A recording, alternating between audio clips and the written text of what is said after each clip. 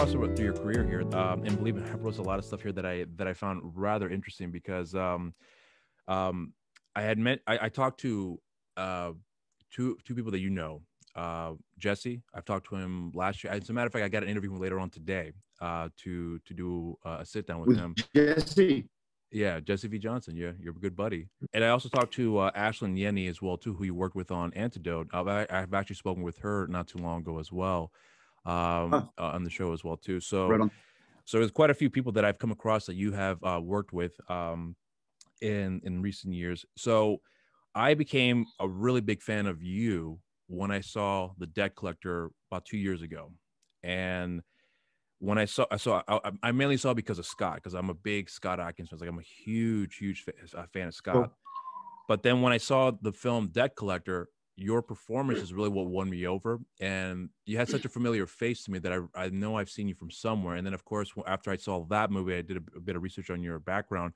Of course, I've come across that you've been in a lot of stuff that I have recognized, and for whatever reason at the time, I'm not sure why you slipped under the radar for me. So once I saw that film, I decided to look into your career and started to check out a lot of the movies you've done in the past up until this point.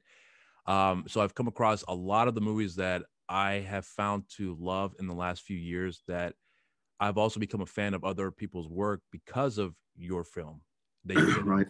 One of which is actually William Coffin, who in fact I actually will be scheduling an interview in July Brilliant. because I saw the film The Brave. Right. So when I Right. saw that film, because I think in Europe, I'm not sure, I think it's called Lazarus Burning. Lazarus Burning or Yeah, something. yeah, Yeah. yeah, Yeah. yeah. So I saw that movie, loved what Will had done in that film, and then I looked into his filmography. I was like, wait a minute, I've actually seen some of his other movies too. So like it became like a trickle effect. So ever since I saw Jesse V. Johnson's films, it led to one thing. So it basically became like 6 degrees of Kevin Bacon in some way or form for me to find different set of people that I've come across that I've became fans of as a result of that. So your performance in Debt Collector has won me over and made me become a fan of you as an actor from that point on. So when I looked into your work, I had come to find out that you have been in the industry for quite some time. In fact, your first film, which I don't know if you can tell behind me, but that's actually a weird wall of VHSs behind me. One of those I can films is tell. actually one of those films behind me is Necessary Roughness, which I didn't realize I had Right on. when and I had seen it. I haven't seen it in such a long time, but I knew I had it somewhere, and it was actually stacked over here in this section. But at any rate, um, so again, it's one of those things I have realized I have seen you before. It's because you have such a familiar face from The Quest and many other films. You Um, know who I am, Rob? I'll tell you who I am, man. yeah, I'm the kid that everyone went to college with. I walk down the street and 9 out of 10 times people are like, "Hey, man, where do I know you from?" I'm like, right. and they're like, "Where'd you go to college?" And I'm like, "No, that ain't it, bro." But I'm the guy. I'm the face that people can't put the Right. name to, you know. But that's Yeah. fine. That's beautiful. But you know, your work in Debt Collector, for me, I always felt like that really kind of changed a lot of things for you in your career because I tend to think that as a result of that work of your work in that film, um, more people tend to take notice of your work. And in fact, you actually I know you mentioned in a recent interview that because of your work and Friends, that's really where your name became more a part of that pop culture stratosphere now because of your involvement with the show. So it almost seems as if though like the tides have kind of turned a little bit for you, if from what I can pick up on. Uh, because of what you've done in the past, now slowly starting to catch up to you here. But then you've also done some other things on your own as well too, which I happen to catch as well. Films like The Curse, which I thought was a fun little horror movie that I really did enjoy. And then of course the film that you directed called Blackout, which I actually wanted to ask you about because I wanted to point out that for anyone that doesn't know that you are also a writer director in your own right. I know you didn't write that movie, but I know you were offered the script. And then you had mentioned something that brought my attention, which I was really curious if you could indulge me here with, because if I remember correctly, you were offered a script from one of the producers that thought you would be a good fit to direct the film, and then you read the script. They didn't feel like as if though what the people's reaction was going to be was not authentic enough until you showed it to an officer, and the officer says, "Oh, it's legit," and therefore you decided to keep some things and make some little minor changes along the way. That was Blackout. Yeah. Right, exactly. So when I saw the movie, Loved it. But I was curious as far as like what it was about that film that felt like where the producers felt like you were a perfect candidate for that, for you to direct it, because I know you've directed a few other things, but I want to know what it was that caught their attention and felt like you were the right person to direct a film. Right. Blackout was a great journey, man. Yeah. For everyone who hasn't seen it, I highly recommend it. The poster does no justice because, I mean, I've got my sales company, and one thing that drives me absolutely crazy, everyone with this business, is you bleed out your eyes for a year and you make a really cool film. And then these, can I swear on your thing or not really? Yeah, these, I'll just call them imbeciles. Yeah, these imbeciles who package these movies, look, I call them imbeciles, but they're really not. They're pretty savvy business people. But what happens is the artistic integrity goes out the window because they're concerned about sales and sales only.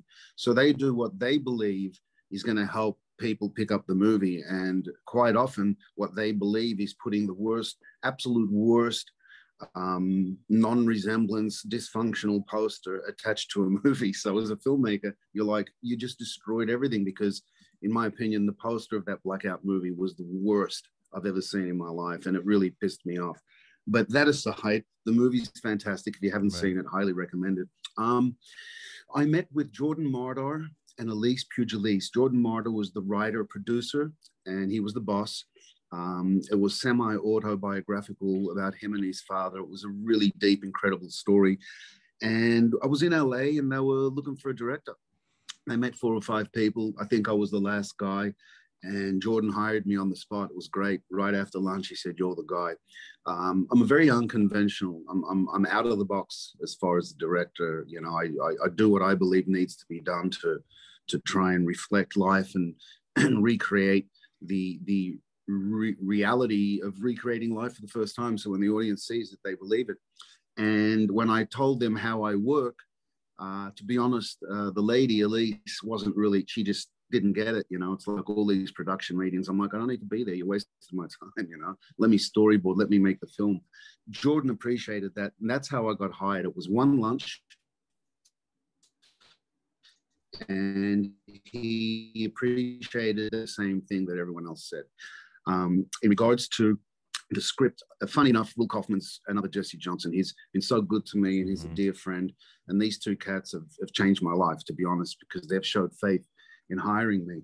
So I was actually doing a Will Kaufman movie, and I read the script. And prior to meeting the guys for the meeting I just mentioned, it was if you haven't seen it, it's about a catastrophe. It's a blackout, and people start eating each other and killing each other to survive. I mean, the basic reaction that humans have under catastrophe. Instead of coming together, we pull apart, and we are still, I guess, innately animals deep down, and we instinctively want to survive beyond all reason. And when I read the script, it was the second day in the storyline where people started to kill and shoot each other. And I called the producers and said, "Come on, I'm just not buying this. I don't think as human beings we would turn on each other that quickly." Well, there was a whole SWAT team behind me on the Kaufman movie, and there was a detective who's been there and done that. I mean, a high-ranking dude. So I hung up, and they heard me. They said, "What's going on?" And I said, they want me to direct this script. I said, "But I'm not buying this part of it." And the guy said, "Dude," he says, "2 days. How about 2 hours?"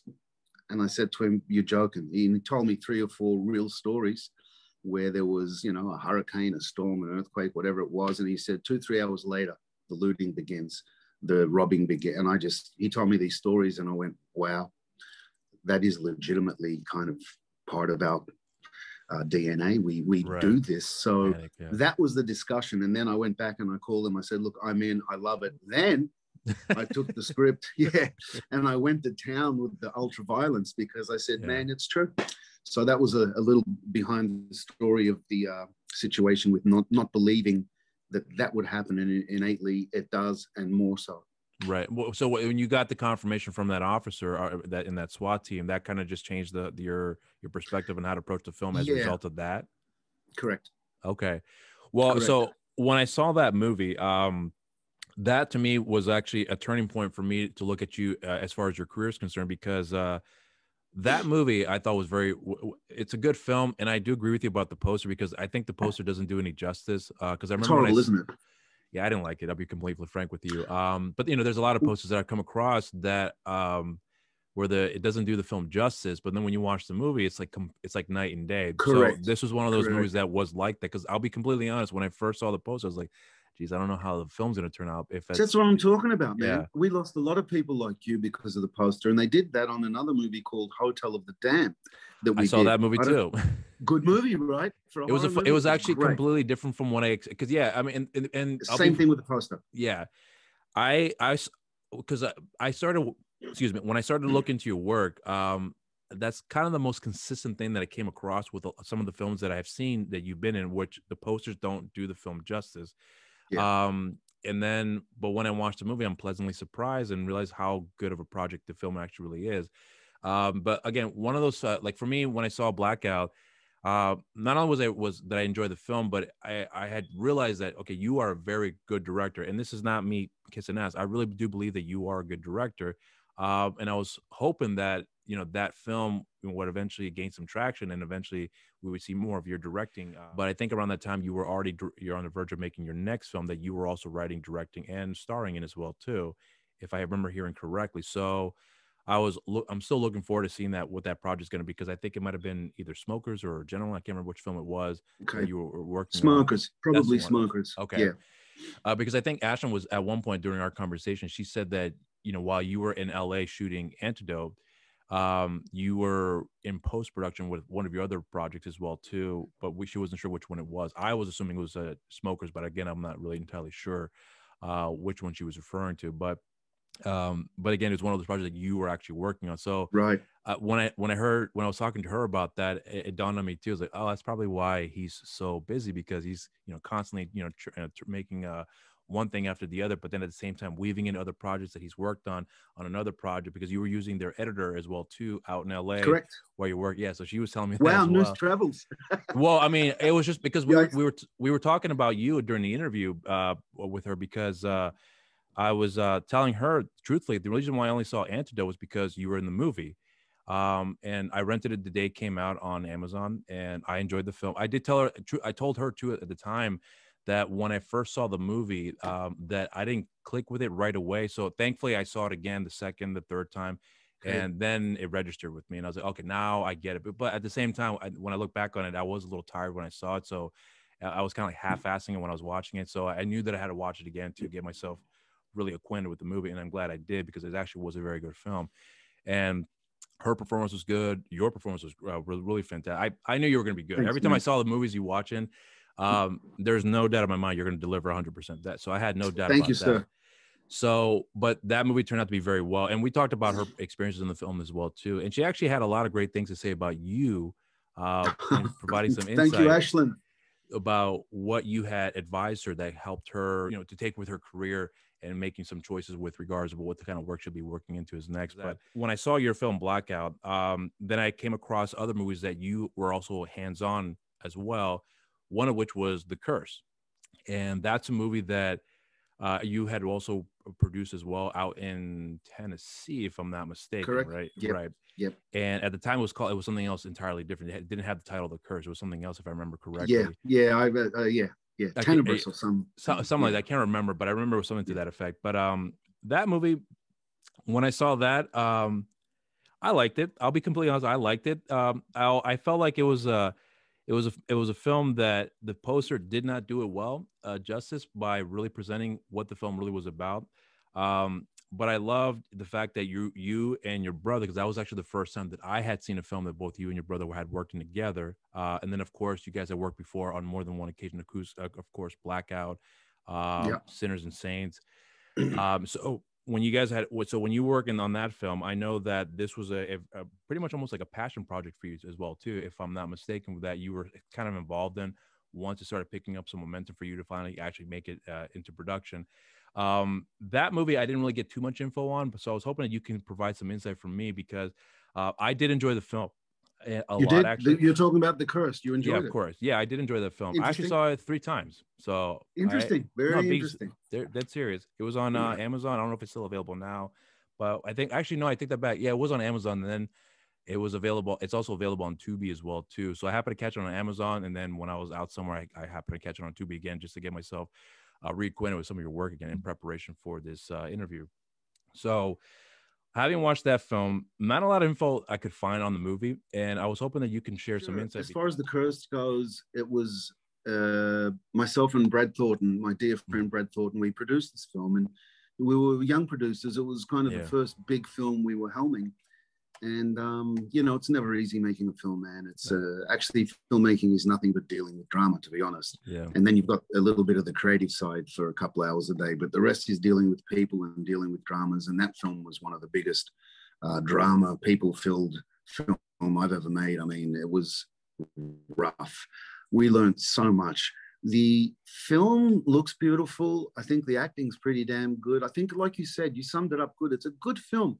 It's just that sometimes you only have a script to work with, if you know what I mean by that. So you got to shoot what's written on the page. And at some point you can get whoever. You can get De Niro to, you know, whatever. And they're going to do what's written on the script. It doesn't change much, you know. So that was the problem with that. To me, the script kind of, it didn't go anywhere huge for me. You know, these days with films, audiences have been around. You want to give them a little flair and give them something different. And I don't think it had that at the end. But as far as a film, it's worth watching. It's fun. It's a good journey. And it's that type of villainous character, which I don't want to give away, but you know what it is. It's the mystical ghost guy who comes back and starts killing everyone.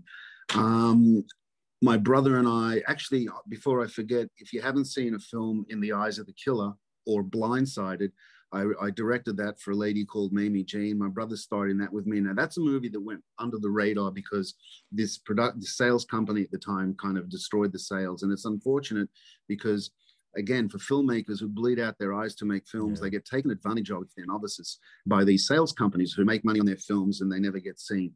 But In the Eyes of the Killer / Blindsided is truly one of the best films I've ever made.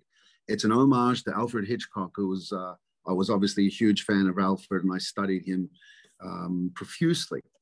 And that's a highly recommended film, Blindsided, In the Eyes of the Killer. It's out there somewhere. And if not, anyone can contact me and we'll get you a copy because it's worth seeing. So my brother joined me on that as well. We've done 3 or 4 together, and it's always great working with Costas. He brings so much to the table.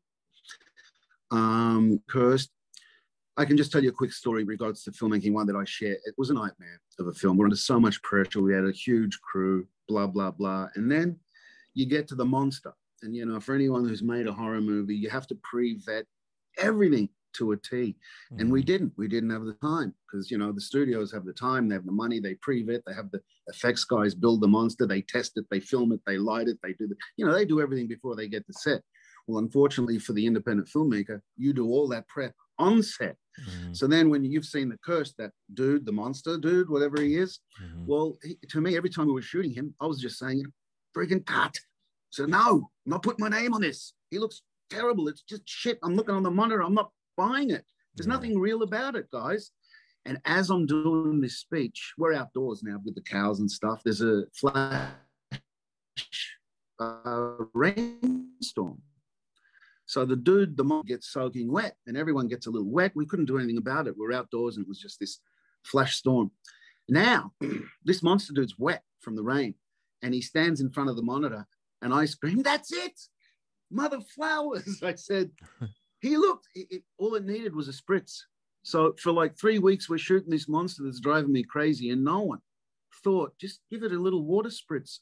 So after it rained on him by the Lord's choice, so to speak, he looked beautiful. And from that day on, we would spritz the monster. And that's when we kept filming with this monster. So I just thought that was a funny story. And that's independent filmmaking. That's what happens every day. It's like, oh my God, all we have to do is spritz this dude. Like a happy accident, basically. Funny story. Yeah, it was. And then from that point on, we kept the design, we kept the monster, and we kept filming. So let's go back real quick with some of your work here, because I know you've done other productions that you've worked on set. I think really ever since because if I remember hearing correctly, ever since you have done Martial Law, which I think if anyone doesn't really know, you were a part of that show back in the 90s, but ever since you've left that show, you really started getting more hands-on with the production side of it for yourself and starting to write, direct, and things of that nature. I think you gave a lot of credit from your experience working with all the Hong Kong guys, Stanley Tong, everybody else Yeah, involved, like that really kind of just like was the catalyst of like kind of getting that ball rolling for you. And then from there you started doing a lot more of like short films, and from there you started to build up with your credits as far as directing, writing, things of that nature. But another interesting thing that I also came across too with was I had learned that you, given your art background, for anyone who doesn't know as well, that you are also a respective art. You paint, you draw. I mean, a lot of it you can come across on your website as well too. For anyone that doesn't know, that you are also storyboarding your own films as well, given correct. your background. And then at one point, I remember I heard you say that you, when you were a kid, that you wanted to be a comic book artist for Marvel Comics when you were a child. That's right. Yeah, Fan. So I found that would be interesting, and you still kept that throughout the years as far as your artistic endeavors that's are right. concerned. Um, so I was curious, is that with what you have after your years of working on films, and then finally getting into the the production side of it, and you being hands on, because to me I get the feeling that you are very hands on with just about everything you do when it comes to your productions. And the storyboards kind of was a major indicator for me on that, where you are pretty much pre-visiting everything, drawing everything out. I've heard some stories that you had shared as well too, where I guess people may come across it as being kind of intense when you work on your films. So I'm wondering if you can just share some insight as how all that started for you to where you are now, and how that's evolved for you throughout the years. Have you heard I'm intense? Is that what the word I'm Well, saying here's is? here's a story that I I can be. heard that Okay. I thought was rather funny, and this is one that you had shared. It was it might have been this movie, Smokers, if I'm not mistaken. It could have been that film or one of the other movies. I can't remember which one it was, but the story that you had shared was that you were you were shooting something, and you were telling you're pretty much getting everyone on the go, and then the crew apparently the next day had quit, and you pretty much had to take everything else yourself, as a result of, I guess, however you ran the production at that time. I'm not saying you were I'm not implying that you were being mean to them. It wasn't that. It was more or less just that you're pretty much like, hey, come on, we got to get moving, we got to keep things moving quickly. And I guess they couldn't handle that pressure, or they couldn't handle that intensity, or that work pace that you have, and some of them quit, and then you just had to roll with the dice you had, and continue on from there. So when I heard that story, my impression was that, so you are, you know what you want, and therefore you know how you want to get it done, and everyone else got to keep up. That's kind of the impression that I got. You're That 100% correct. Oh, okay. Yeah, it's happened on a few films. I think the one you may have heard was Smokers. It's happened on a few films when I'm helming. I'm not one for idle chit chat on film. It makes me crazy. My philosophy when I do symposiums or seminars are, until you make a feature film, you don't understand that every second counts. Yeah. You can think creatively as you want, but that sun is going up and it's coming down, and I've got to deliver the film to my producers and my investors. And you're here doing selfies, telling stories about when you were 15 years old at some bar. Quiet. You know what I mean? It's that sort of stuff. You think about this.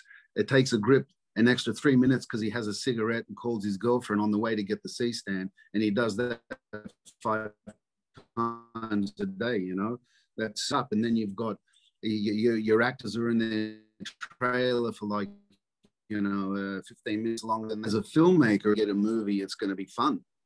It can be. And it generally is, because I don't want to be anywhere except on a physical set. The post-production's, one thing, but my love is the physical production.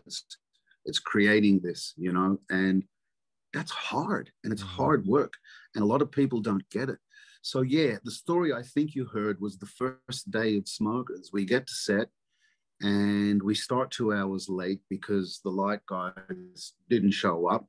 I fired them on the spot. I said, F off, I'm getting other people. So we had a few practicals and I said, I'll deal with them. And the first day was, I think, a 17, 18-hour shoot day. It really was. I'm not even joking. I went nuts. And I said, anyone who doesn't want to be here, get out. Anyone who wants to stay, I'll look after you. Meaning, you're going to get looked after, but I'm not losing this day. I'm not losing the schedule. And I said, if everyone wants to go home, I'll shoot it myself. It was that type of attitude I have, because making a movie is war. So I lost, I'd say, 30% of the crew that day. But what we got was intense. What we got was unbelievably magical. They said it was the greatest experience they've ever had in their life, and they learned so much. And I'm not putting my own hand on my back. I never do that. But the people that stayed said we've never seen anything like that. You know, I'm over 50 now, man. I'm going like a truck. So the people with a little heart, a little soul, and a little intellect saw it a different way. They were like, wow, look at this old dude spilling blood to make his art and just going all night, you know, and it inspired them. But yeah, some people take it the wrong way, and they said, this is crazy, I'm going. Yeah. So obviously you can't do that on all films, but it was an indie. I was the boss, and I had the right to make those decisions. So I would not say I'm tyrannical at all. And to be honest with you, I'm quite the opposite. I think my philosophy is, and I learned it from Sean Penn, because Sean Penn is one of the best directors in town. He's just so great. And he did a movie with my brother called The Pledge with Jack Nicholson. Great film. And I was talking to my brother. We're at the Four Seasons one day, and Sean was there and whatever. And they were all talking. I was just having a drink listening. But he was really close with my brother, and they were having a great conversation. And I remember at one stage, one of my first movies, the movie was called Jimmy Bones. And it was an autobiography of my childhood. Really good film. And I remember there was an actor, and afterwards we were drinking. I was saying, you know, she didn't deliver. She couldn't get there, and I'm disappointed in her. I was saying all that sort of stuff.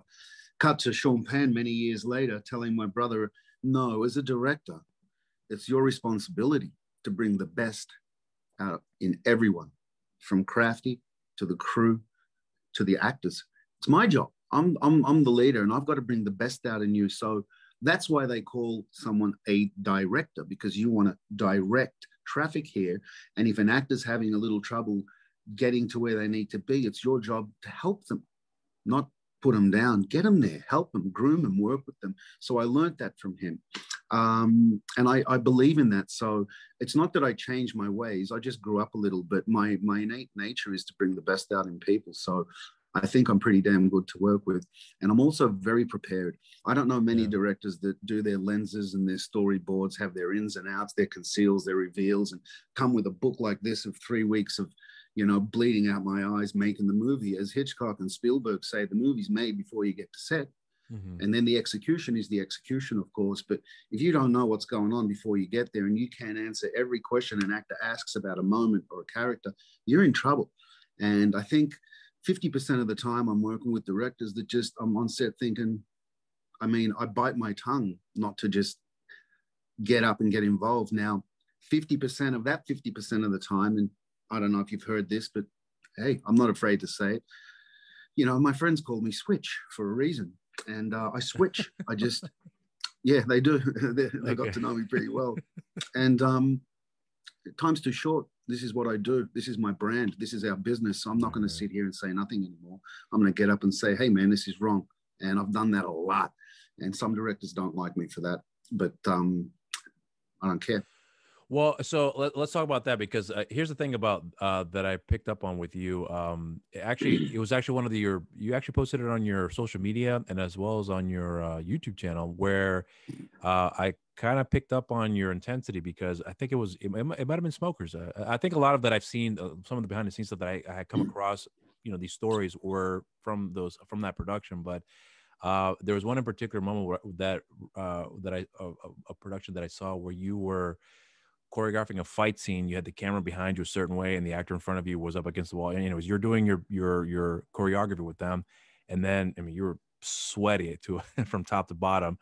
I was in a white shirt by any chance? Yeah, exactly. You could see that right was the day I was talking about. That was the first day of Smokers. Okay. So that's how I look. There you go. Okay. Ripped. Yeah. So I saw that. So now it makes more sense to me. So I saw that, and you know, you're doing the choreography, and then, I mean, you mentioned Switch. I saw that where you were like, okay, all right, so are they ready? Are they ready? Okay, we're gonna go over here, here, here. I mean, it was just like us, like that. I did not expect from you. And to be frank with you, I don't think I caught on at that time that you were actually directing the film until I learned it after the fact. So I was like, oh, so now it started making more sense to me. And that's when I started picking up some of the your direction, if you will, of like how you like to manage the set. So when I saw that, I was like, yeah, this guy's intense, and I could see from that video how people may get the wrong impression. You know, I've never done production of that sort by any means, but I do know that you know you have to run a tight ship. So based on when you describe what you just explained here, that definitely does make sense, and it's actually a valid one too, because you know productions can be rather shaky at times, and if you don't have everyone in order, you're obviously going to have a really tough time. I want to share something with you. It's really important for anyone who's in this business that's going to watch this. I just did a movie with Liam Neeson here in Bulgaria. Yeah, I did a very small role, but I had the pleasure of working with this incredibly beautiful man. What a man, Mr. Liam Neeson. Hugs and kisses, kind sir. One of the coolest, grounded cats I've ever met. You know, you get on set with these big names sometimes, and we all know the story is sometimes they're just jerk offs. You know what I mean? And you just want to pick them up and throw them through a friggin' window, but you can't. So Liam was the complete opposite. He was just such an incredible human being, yeah? So we're on this set. Oh, God, the movie's called Memory. And if you want, you can check the director's name. I don't know his name offhand. I forgot it. But the director of this film, Memory. So we're on set. And people start chattering while we're rehearsing with Liam, trying to work out this scene. And this guy immediately screams at the top of his voice, says, everyone shut the F up. And he looked around, he says, I'm sick and tired of people talking while the actors are rehearsing. He says, it's not fair. The next person who says one word, if I hear a whisper, I'm firing you on the effing spot. Does everyone understand that? Good. Action on rehearsal. And I was like, it's not just me. Why? Because it's a fine art. And crew has time to set their lights. Makeup has time to do their makeup. And it always seems to be, especially on the independent films where the actors get walked on. While we're rehearsing, everyone's talking and smoking and telling. It's like, no, now this is our time to prep what we do. We are, you know, helping the author, our director, tell this story, and we need absolute silence because it's a nuance. Filmmaking's a nuance. That's why in the best acting classes, you want to hear a pin drop. And I've been to some classes where the teacher's talking in the back on the phone, and I'm like, are you joking, lady? Anyways, this guy cemented the fact to me as a filmmaker, an aspiring filmmaker, that, yeah, there's certain ethical rules that are musts. And I used to feel bad when I used to say, guys, quiet, for sake. We're trying to make it. I used to feel a little bit guilty, like, dude, you know, no. And this guy cemented it for me. That's what we do. There's a time.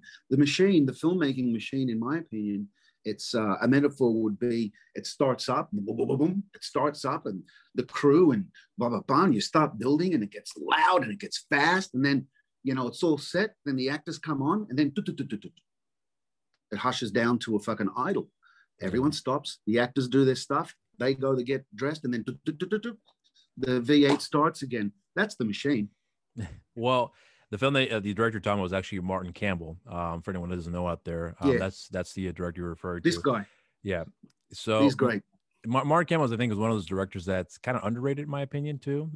Really good director. He's done some big things, though, right? I mean, he's done James Bond. He's done a few James Bond films, and you know, he's done quite a few major productions in Hollywood. But again, he's one of those directors that, to me, you know, he has the talent. I think it's just one of the once in a while there's that one project that sticks out for him, and then as regains momentum, and then, you know, something along the way comes, and you know the business, it either works or it doesn't work. And I see him have that fluctuation in the career where he's got great work, and then there's other things along under the radar that most people don't realize that he has done. So I'm glad you pointed out too, because what I was trying to get into as well was because there was actually an interview that I heard about that your brother had done. For anyone who doesn't know, your brother Costas Mandylor is also an actor as well. But your brother mentioned something about him not wanting to direct, which kind of leads me to my question with you, because he was pointing out that, you know, I guess you and your brother have a different approach in how, when it comes to production. Your brother just rather sticks with one aspect. You, on the other hand, are more hands-on with 50 things going on at once.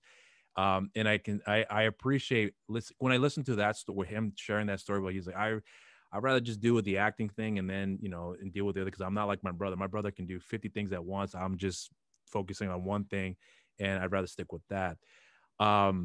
So and he's so good at that, man. He's so good. When he's invested, he's great. Sorry to interrupt. Go on. No, that's fine. I'm glad you did, because that's what I wanted to point out too, because you know, when I look at your brother's body of work, he's a very good actor as well. I can see where he's coming from. But, you know, again, only a handful of people can actually pull off, you know, the multitasking aspect of the production side. And which was fascinating to me about you as an actor, now as a director and writer and so on, that when I started looking into your work, I started to realize, like, you know, you are involved with a lot of different projects, but a lot of the projects that you were also that you've worked on, you know, you were a producer in some capacity, or you have assisted in some way or shape or form, either not just from the acting aspect, but also with choreography as well too, which I know you have done a lot of as well, given your martial arts background. For anyone that doesn't know, you have a really pretty storied athletic a career, because you played soccer. Actually, I wrote down the name of the team here, so forgive me if I'm messing this up. You had played for Heidelberg United Football Club out in Australia when you're back in Australia. Is that correct? Yep, that was one of them. That was one of them. Okay. So Yeah, and that's right. so you played professionally Yep. out there, and you also had a boxing career too, which then Yep. that's one of the reasons why you went over to LA shortly after your brother. But a lot of people thought that you had gone because you wanted to be an actor, but that it was the exact opposite. You wanted to be a professional Correct. boxer. Acting just kind of came in by accident along the way. So for anyone who hasn't heard the story, I recommend that, you know, they can hear that because I know you shared it quite a few times. But it's actually a really interesting one too, I must point out. But anyways, so you know, with your background with the athletics, I know that transition in for you to be able to learn how to choreograph and adapt with a lot of the action side of it too, which you have done quite a few, especially in the last couple of years, especially since you've done Debt Collectors. That's really where I started picking up more of your action roles along the way. So, you know, what I was trying to point out with you with regards to your brother and to this is that um, when people when I look at your career and I look at your body of work, um, it's amazing to me that you haven't worn yourself out because you've done just a bit of everything, art, music as well, because I know you're also a musician as well in your own right, you know, producing, right? So there's a lot that you've done that you know, even for me, it was kind of hard to keep up. So I'm just actually like observing, you know, from the standpoint. So I always wonder where you find the time to balance all that, because even now with as I'm talking to you, you're like in the middle of something at this point with production over where you are at right now. It's not an easy thing to do. I understand that it's very difficult and it can be very time consuming. And yet you've given a guy like me a little time out of your day to talk, but you know, I'm curious to see how you are able to manage that and balance that out, because honestly, that's not a very easy thing to accomplish, and to do it for as long as you have, especially in the last couple of years where your career has escalated, in my opinion, where you are doing a lot more hands-on work. So where do you how did you learn to do that? Secondly, how did you develop to do that? And thirdly, how do you maintain that? Okay, I'll segue. I'll tell you something that I don't think anyone knows. I haven't shared in an interview before. Is when I was boxing in Australia, my friend who was world champion at the time, Tosca Petrides, who was a kickboxer, we used to work nightclubs, and we got involved with the stunts. My friend Louis Travonovich, who I based a character on called Louis the Jaw, with a show I made called Elwood, he ran New Generation Stunts at the time in Australia. So he said, "You guys want to be stuntmen?" And we said, "Yeah." So we went and did this stunt course and became professional stuntmen right when Mission Impossible back then was filmed in Melbourne, Australia. It was in the mid to late 80s. And Mission Impossible went to Australia to film. And I started doing stunt work back then, right? So I did get a taste of the business, but I did all the fight scenes. I did all the backflips. I got hit by cars. I did high falls. So I was in the biz in a sense back then. That led to a little bit of knowledge, I guess. Hence started the boxing, went to LA. And I think after martial law, when I did the first season of martial law and absorbed all the knowledge from the greats, that's when I made my first film, Jimmy Bones. I only did the first season of martial law. Right. So then I said to myself, let me make a feature film. Shot it on film. It was an homage to my childhood, all the gangster stuff in my childhood. It was a pretty violent film. It was you and your brother in the film too, right? Correct. Yeah. No one's ever seen it because I think I'm going to release it sometime this year. Just I saw clips of it online, if I'm not mistaken. So there was some. Don't think so. I saw one clip. It was you. It was. Really? It was. Yeah. It was in black and white, right? It's a black and white film. Unless it's a trailer. The only thing that's what I'm referring to. Yeah. Okay. Yeah. Okay. Sorry. So it's a really good film, man, and I think I'm going to put it out there this year. But nonetheless, look, man, being an actor, as you know, you're not always working. So there's a lot of downtime. And people who know me, I'm not good with downtime, man. So I'm just one of those cats. Granted, I like to relax. I do. There's nothing more I like to do than get up and have a ciggy in the morning and you know, ride my Harley to the beach and chill out. But an hour later, I'm bored with myself. I want to go and do something. You know what I mean? I can't. Right. So, you know, man, passion precedes anything. And I love what I do. I love to sketch and paint. I love to write music.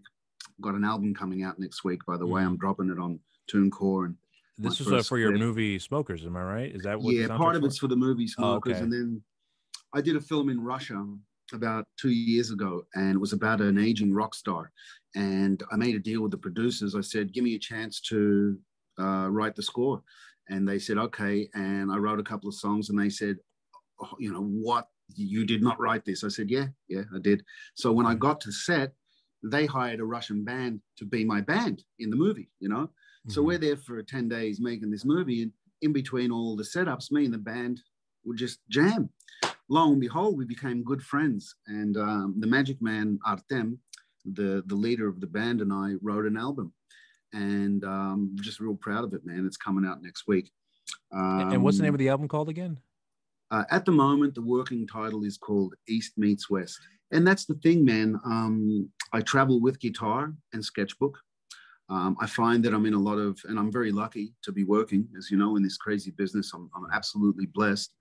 Granted, I've worked hard for it, but, you know, I feel like I'm barely tipping the iceberg, to be honest. I'm not happy yet. I want to keep climbing this ladder and so forth. But, you know, I do a lot of traveling. And while I'm traveling, I'm writing, thinking ideas. Over the years, we've made a lot of connections through peers, and I'm pitching shows to networks. We had a great pitch season last month, pitching to Netflix and Sony with some ideas. So I think as time goes on, you meet more people. And if you have a little motivation and some creativity going on inside, there's always something to pursue. Right. So I guess the answer would be, I like to pursue things. And as you know, in life, some stick, some don't, but I'm constantly active creatively. I've learned that I like giving birth to things. It's very feminine, I know, but I'm not worried. Yeah, I'm not worried. It's actually a wonderful thing. I've learned to trust that side of me. So, you know, I'm great at creating story and ideas and working out puzzles. I have some writers that help me actually write the scripts, because I do not write the actual screenplays. I'll just co-write and oversee. But writing a screenplay is a specific job.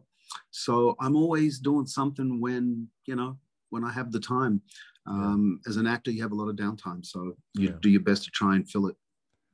Well, so here's the thing that I'm also picking up with you as well. One of the most consistent things I've heard about you from just about everybody that has worked with you that I've come across, as far as like interviews and whatever else, is that, you know, Scott Adkins, I use him as an example. There's a video that he had done for his channel where he was talking about with, you know, who he's worked with and so on. And one of the actors that he's named that really made him step up his A game was you. After really? Yeah. I didn't know that. That's great. Yeah, he really said that. It was in one of the videos. He was doing the ranking of like some of like his top 5 films, and he threw your name in there as well, saying that, you know, I've worked with a few actors, but there's only 2, at least at that time, that he had mentioned that he's worked with so far that had come to mind that had really made him step up his A game, and you were the 2 actors he had mentioned at that time. Fantastic. Because he had realized that, you know, the intensity you brought into your role. For anyone who hasn't heard the story, that when you first worked on Debt Collector, you're pretty much in character from the moment on you got onto the set. That's a great story. Yeah, it's a fun. So would you mind sharing that just for anyone who doesn't know? Because I'll make it quick. Yeah. I'll make it quick. It's a classic. So when they were casting for Sue, it was a big look-see, because it was an important character, obviously, and you know, they were nervous to make the choice because it was a make or break the film, obviously, and somehow, some way, they showed faith. Jesse and Scott decided to give me a shot. So I worked real hard on that preparation, and I took a big risk, and I made him real nasally, a little punchy, and I wanted him to whisper and be almost inaudible. And my intention was to have people like lean in to the TV, like, You know, what's he saying? Yeah. And I just felt like that would engage them. And I said to myself, doesn't matter if they understand me or not. It's just, that's him. And they get, I don't even have to say anything. They get my character type thing. That was my breakdown. So we get to set, first day, huge set, all the producers behind the monitors, more than should be. And, you know, it was just a packed set, and there was pressure and no one was having fun. It was 7 a.m.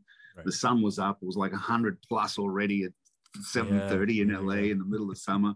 And I've got these 2 pages like this of like this crazy dialogue, you know, 10 for 2 and 100 and this and this and a dib, but if you remember that scene when the big scene, we go in and we fight the 2 big black dudes, you know, it was right before we go into Harvey's. Mm-hmm.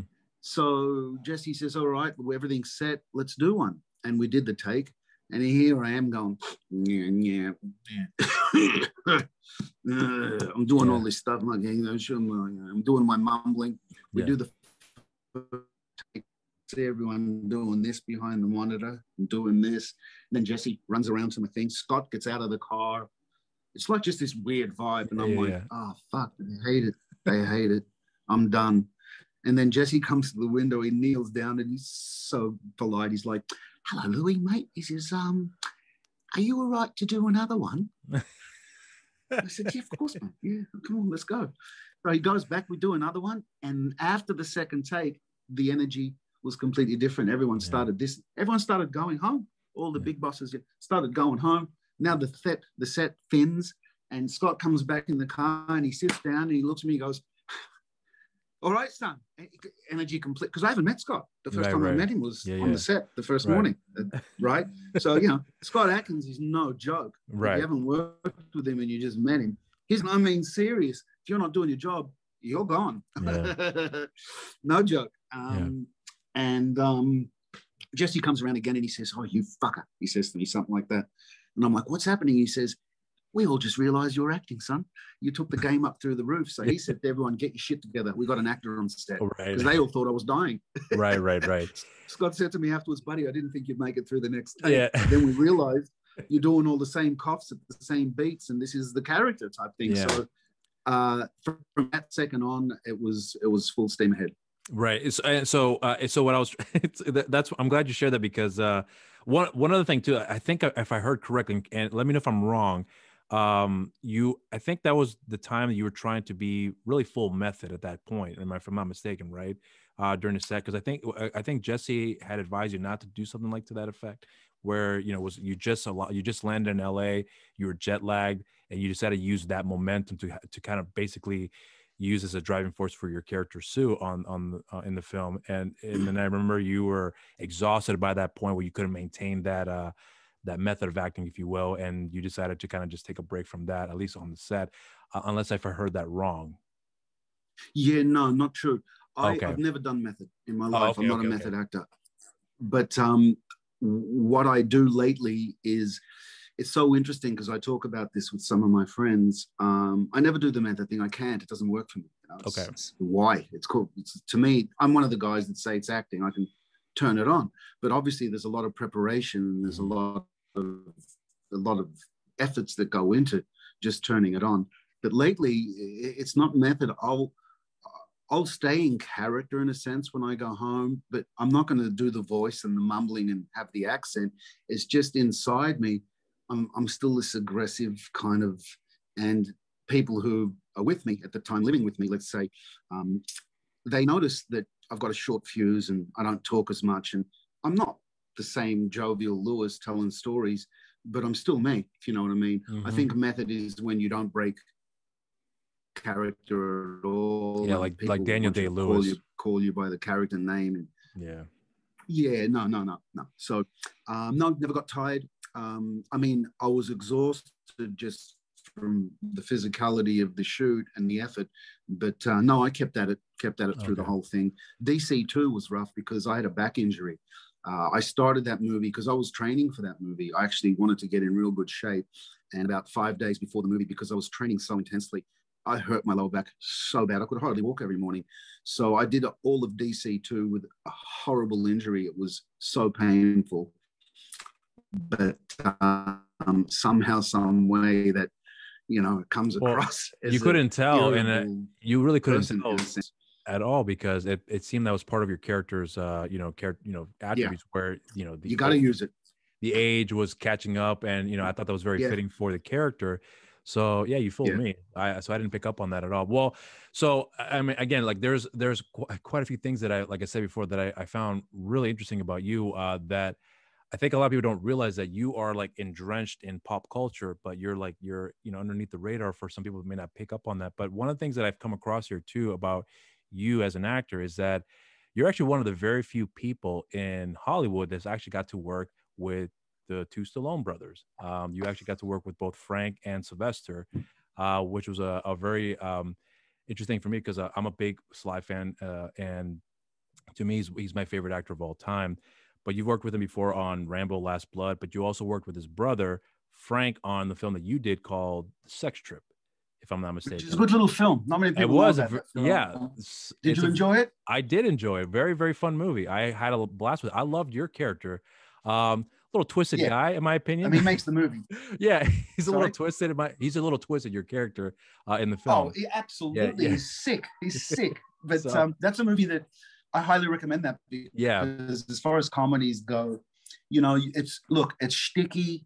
It is what it is. It's a pretty simple linear story. It's been done before, but it's funny. And at the end of the day, you want to watch a comedy to actually laugh. And this movie, I guarantee people will laugh, right? I mean, I enjoyed it a lot.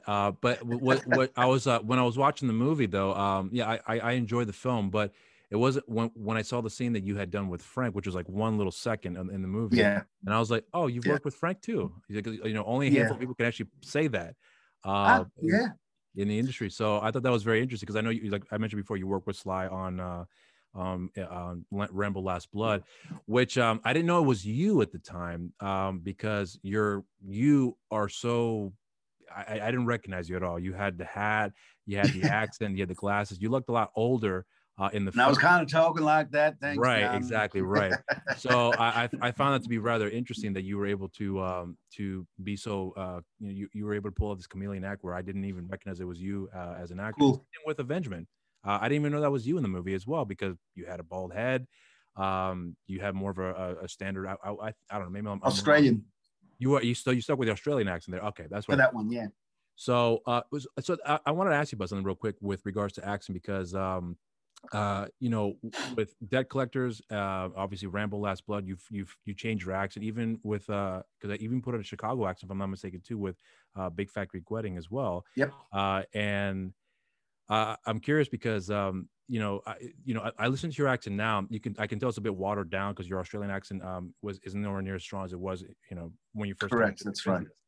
So, but when you've done certain roles where you have cranked up your Australian accent with movies like The Mercenary, Sinners and Saints, and of course you do other accents with many other productions. So this is more like a two-parter for me. So is it as difficult for you to put back your native accent whenever you are doing roles that you either want to put the accent on, or it's required for you to put it back on? To be honest with you, I love accents. I love experimenting with them, and the more I can do, the more I shall, because it's just great. Mm-hmm. And you said something earlier real quick, and with character acting, a leading man is a leading man. You got to do what you got to do. But for these characters like Avengement and like Rambo, my objective is to have people say, who is that? And I love the fact that you didn't recognize me in both of them, because that's my intention. I want people to not know it's me. That's the whole point about me as an actor, is you want to fill the shoes of this person's life. And I don't want everyone to say, oh, that's Louis Mandylor in another movie. I want them to say, who is that? No, it's not Louis. So that's job well done for me. That's my job. The hardest thing to do, believe it or not, bro, is to do my native accent, because I spent 30 plus years getting rid of the Australian and doing New York, and the hardest thing is to do the neutral Midwestern, like hi, how are you, the Californian R-A-E-I-O-U type thing. That is really difficult. But New York, hey, you doing? Anyone can do a New York accent. For me, it's the Australian, going back to my roots. It's the hardest thing to do for some reason, man. Why is that for you?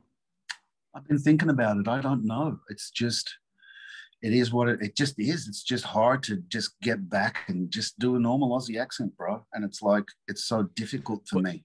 But is it, do you have to put on, are you put, because I mean, I've only met a handful of Australians, and I know there's different Australian accents, for anyone that doesn't know, but are you trying to put like more of a standard Australian accent, or are you putting like a regional Australian accent? Well, for my work, you mean when I do the Yeah, when you characters? do Yeah. your work, yeah. Well, it's specific. Like the cop in London, he lives in London and he's an Aussie, and he got a transfer. So I adapted Avengement to what I would perceive as this guy being an Aussie living in England for many years. So it's my perception. I rolled the dice on it.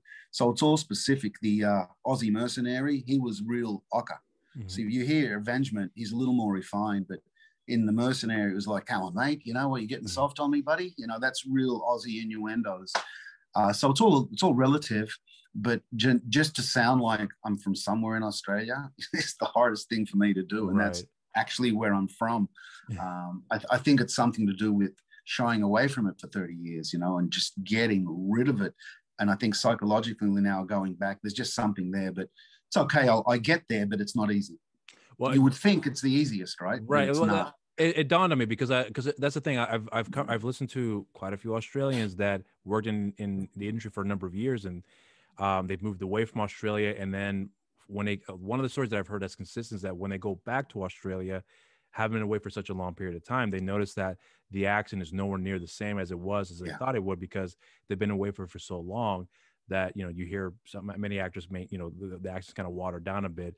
But yours in particular was the one that I noticed the most. Your brother's accent is practically gone at this point. I mean, once in a while you can hear a little bit come out, but that's very rare. But Yeah. you, for some reason, are able to maintain some of it, which is fascinating for me, because I always find that very interesting for actors that still maintain an accent of their native country, but for whatever reason they like you mentioned, you were able to come back into it, but it's difficult for you. That's one of the most common things. So I was curious how you approach that. But let's get into something real quickly, because like I said before, I've come across a lot of things you've done, and I've come to realize the amount of work you've done with people in the industry, directors, writers, producers, actors, and so on. And I've actually wrote quite a few names down here that was curious if you could share some insight on here, because I've realized how many people you've worked with in the industry that maybe people may not know by name, but in some way or shape or form, they're very integral in the industry. One of which is of course the director Joel Zwick, who we've worked with before on My Big Fat Greek Wedding. And for anyone that doesn't know the name, I'm not sure. I'm sure you may be familiar with him, but he is very, very entrenched in the entertainment industry, having worked on some of the most major television series of all time. He's got Full House, Family Matters, Mork and Mindy, Bosom Buddies, just to name a few. And you've also got a chance to work with Mark L. Lester with the film White Rush, which I actually happened to see as well too, that you worked with Judd Nelson. For anyone who doesn't know Mark L. Lester, Commando, Firestarter, Showdown Little Tokyo. I mean, you've worked with some people that, for me, as a film lover, I find that fascinating, because you've got to work with these directors, and you've also got to work with a number of other actors as well too, that that have history in the industry. And one film that you actually did that really caught me by surprise, because I didn't know if I was actually going to like it, to be completely honest with you, was a movie that you had done called The Sensei, in which was directed by Diana Lee Inosanto, who is the daughter of Dan Inosanto, who is one of Bruce Lee's students and really good friends and family friend. And you worked with him on that. You worked with her on that film, and you've also worked with her too, if I'm not mistaken, with the movie that you had done with her, that you had done called Sinners and Saints, where she was a stunt coordinator, if I'm not mistaken, on that set as well too. Am I right? Well, first of all, Diana Lee and her husband Ron Balicki. I don't know if you know anything about Ron, her husband. Yeah, but yeah. They're dear friends. Some of the most beautiful people I've ever met in my life, and I really love them dearly. And they've been really good to me. And they were obviously gracious enough to have me play the role in The Sensei. And what a film! I mean, heavy film. She's an incredibly talented writer director, that lady, and I think she's coming up. Ron is one of the best martial artists in the world. I'm not sure if you know that, but he is just fascinatingly brilliant with his martial arts, and an incredible human being. So two dear friends, and they were both involved in Sinners and Saints, but I was just acting on that. So right. I'm not sure what what and who. I know. I think she was like an assistant stunt coordinator too, because if I'm not mistaken, wasn't her husband was her husband coordinator? I believe so. Ron, I could. Ron was doing Yeah, I think so. And I think she was Ron, the assistant, if I'm not mistaken. Yeah, they do it together. Yeah. Okay. So I mean, again, like I'm bringing out these names here because again, these are for me, for someone who is a film lover that looks into the history, as you can tell as I'm looking into your career, I'm looking across and I see that the number of people you've worked with, and it's quite a storied career that you have, because I mean, with just on the actors alone, I've already mentioned Frank and Sylvester Stallone, but of course you've also worked with Van Damme, Gary Daniels, David Spade, Cuba Gooding Jr., obviously Nia Vardalos, Luke Goss, Robert Loggia. If you've seen the Cuba movie, Wrong Turn of Tahoe. That one I didn't. I saw One in the Chamber, which is One another. In the Chamber. I did too with Cuba. Yeah, that's right. Yeah. And that's a Will Kaufman movie too. That was One in the Chamber. Yeah. One in the Chamber. Great film. The Wrong Turn of Tahoe. The reason I bring that up is though because I did a really cool fight scene with Cuba, and that was a lot of fun. Yeah, I didn't see that movie. You haven't seen that? No, I did see the clip that Scott had shared with you on his show, The Art of Action. You guys did discuss that on there. I was aware of that movie, but I just never got a chance to see it. But I'm fully aware of what that was. I actually thought that was if I'm not mistaken, I thought that was a Will Kaufman movie too. Am I wrong in that? No. Okay. So yeah, I mentioned Cuba Gooding Jr. You've got, and then you've also worked with other actors who I think, in my opinion, are really underrated and deserve a lot of attention. But and I'm hoping that with the upcoming films the films that have already been released already, people will pick up on that. And that is Johnny Strong. I became a big Johnny Strong fan ever since I saw Sinners and Saints, and I saw that movie because of you. But then I saw Sinners and Saints, and then I ended up watching Daylight's End, which I love. That's one of my new favorite films I've seen the last couple of years. To me, to be frank with you, that's Will Kaufman's best movie. And then I say The Brave is his next one. And I know he's got another upcoming project with Johnny that's coming out next year called Warhorse One, which I'm very, very excited for. I trust anything that Will does. I'm very excited for, because I trust his choices. Absolutely. No, the guy's absolutely amazing. Yeah. So go on. It's funny you bring up Johnny. It's funny you bring up Johnny Strong. Did you want to ask something about him, by the way? So Johnny Strong to me is like one of those guys that's, he's a throwback from the 70s, Clint Eastwood, Steve McQueen, those type of guys. I want you to share with him because you worked with him twice before, Sinners and Saints, and of course in Daylight's End, which I love your performance in Daylight's End. I love that movie.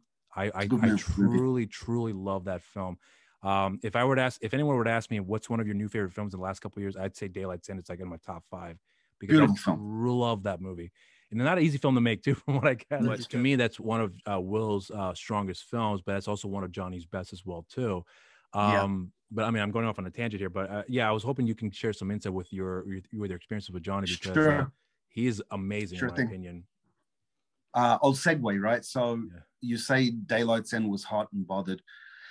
Because it was like over 100 degrees while you guys were shooting that.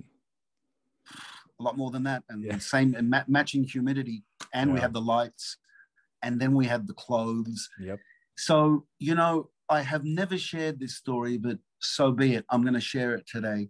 I've been doing this nearly 40 years now, and I've never ever stopped production. I always hurt myself, but I never stop. I never get sick. I nearly died on that movie. Halfway through production. Yeah, no one knows this story. I'll share it with you. Halfway through production, because everyone was freaking almost dying. Now, some people tend to think I'm this party boy, right? Okay. And this was one of those. It's just Murphy's Law in life. I wasn't partying at all. I don't do that when I film. I really don't. Nonetheless, there was a lot of talk like, oh, he was partying and whatever, but no, it's all bullshit. What happened was I was just tired from a previous job because I back-to-back it. So we got to do Daylight's End, and I didn't have any time to acclimatize or relax, went straight into shooting. And the first 4 days were me and Johnny doing all that running stuff, 110 humidity and blah, blah, blah. And there was a scene in the stairwell where the beautiful Gary Cairns Jr. has to go by himself, and he wakes him up and they all attack. But as we're in the stairwell, was my close-up, I just dropped. dehydration. I had kidney failure. I was hydrating. I was doing everything right, but I learned a lot about water and hydration from the doctor, Mr. John Markovitz. After that, I was in hospital for 2 weeks, man. And they said, you're probably never going to come out of this and you're going to have one of those machines and whatever. But God bless, I was really lucky. Not only did I come out of the kidney failure, but I'm back to normal, but it nearly did me in. So I had to stop production. And that was the most horrible experience, obviously, I've ever had in my life. And I don't think Johnny was too happy. No one was happy because who wants to stop production, you know? Obviously, they're all so sweet. They cared enough for my health and I recovered. We reset a date and we finished the film and everything was fantastic. But that's how hot it was, man. That movie nearly did me in for real.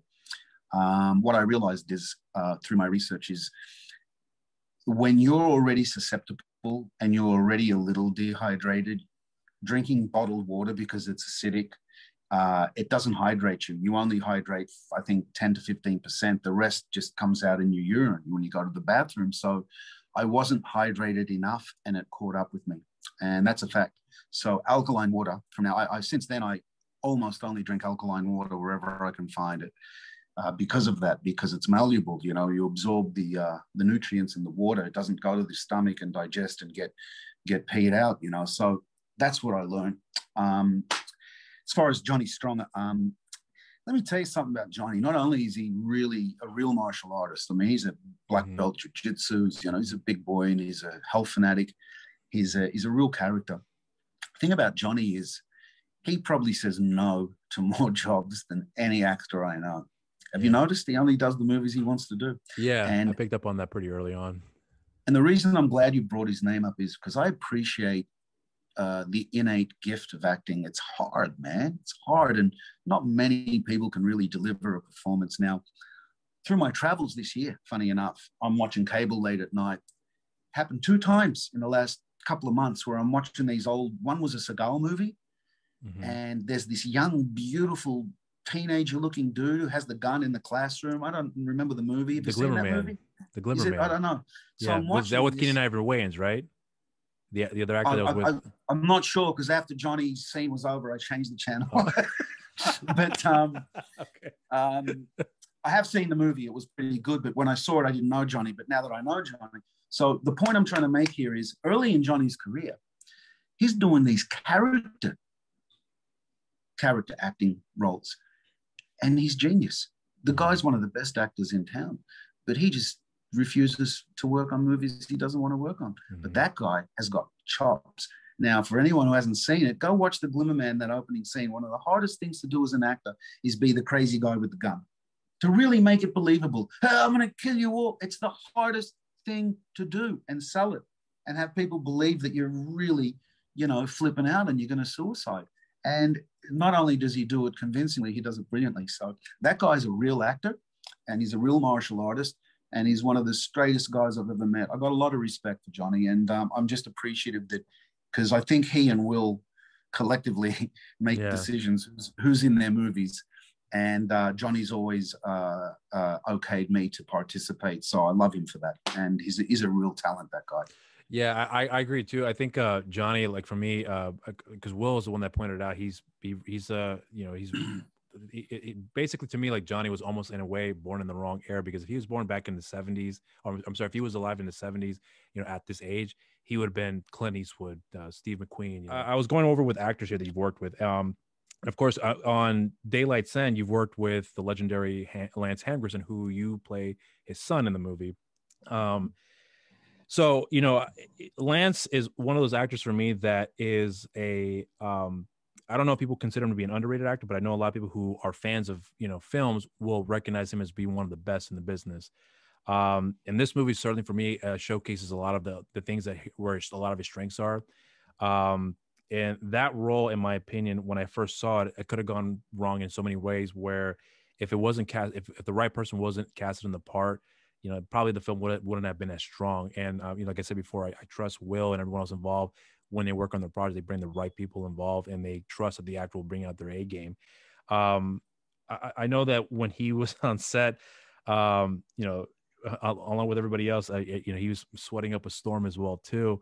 because virtually every scene he's in, he's covered in covered in sweat. So I'm curious to have you indulge some information on him, because you had quite a few scenes with him, and some of the best scenes in terms of like the more emotional aspect of it did involve you and him, which wasn't a whole lot of it. But the one scene in particular that I took away from that was really one of the strongest, that said everything about you guys, was the stairwell scene before you went off with Johnny to find the nest and whatnot. And again, that scene wouldn't have worked well if I know you're gonna bring your A game, but obviously Lance will bring his A game too. But if you guys didn't really bring that added element of just by the body language, the facial expressions, to read the relationship right there, you knew where the two characters stood with each other, and then you leaving and then him standing there, waiting. You obviously wanted to say something, but he's such an old school type of guy that, he's stuck in those ways, but he knows he wants to open up, but he's refusing to do it because, for whatever those reasons may be. So I was curious. I'm not sure if it came across, but what made that whole relationship, it was all in the writing. I actually don't remember if it was in the writing or we created it, but myself and Chelsea, the lead actress, with William, we discussed the fact that she was dating my brother. She was with my brother who gets killed in the opening scene. But I always loved her. I don't know if you got that. She was the love of my life. And that scene where I was getting ready to go, we didn't want to hit it on the nose, but if you watch it, you can see that I'm crazy for her, and she. Yeah, you know what? I'm not sure that was what it was about, because I sort of picked up on that, but I never really put too much thought into it. It was one of those things where, like, I wouldn't surprise me if he. I did cross my mind. I think the second time I saw it, and I've seen it quite a few times. But when I saw it, I did pick up on that, but I didn't put too much thought into it, because I just assumed that it was one of those things that either I picked up on, that I'm kind of formulating the stories myself, because you can usually read some things, but nothing's definitive, so you don't really have a solid backstory to really kind of have that told to you. But that's one of the reasons why I love this movie too, because there is exposition at times, but a lot of times it's just simply body language, and it's just the interactions that the characters have, where you have the whole story right there in front of you, and you can just pick up from there. And I also think that with your performances in Lance, which I was starting up here, that scene in particular really solidified like the whole film in a nutshell, where there's a group of people who are together in this situation, this traumatic situation, but they don't have their problems resolved. So it's that's kind of like secondary for them at that point. And that's why I found that movie to be so interesting, because it is action horror, post-apocalyptic. It is all those things, but to me, it's a very character-driven movie.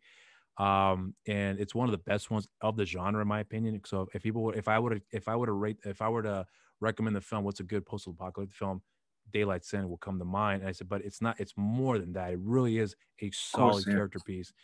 And everyone, in my opinion, does a great job. Yeah, there's always, like you said, whatever the movie is, a horror movie, whatever, it's always without the relationships and the subtleties, it's never there's nothing going on. I'll tell you one of my favorite movies. I recommend this to everyone. It's called I think it's called Strangers. Liv Tyler, you seen that one? Her and her husband. Yeah. They're having real problems. Yeah, Scott Speedman and Liv Tyler. Now that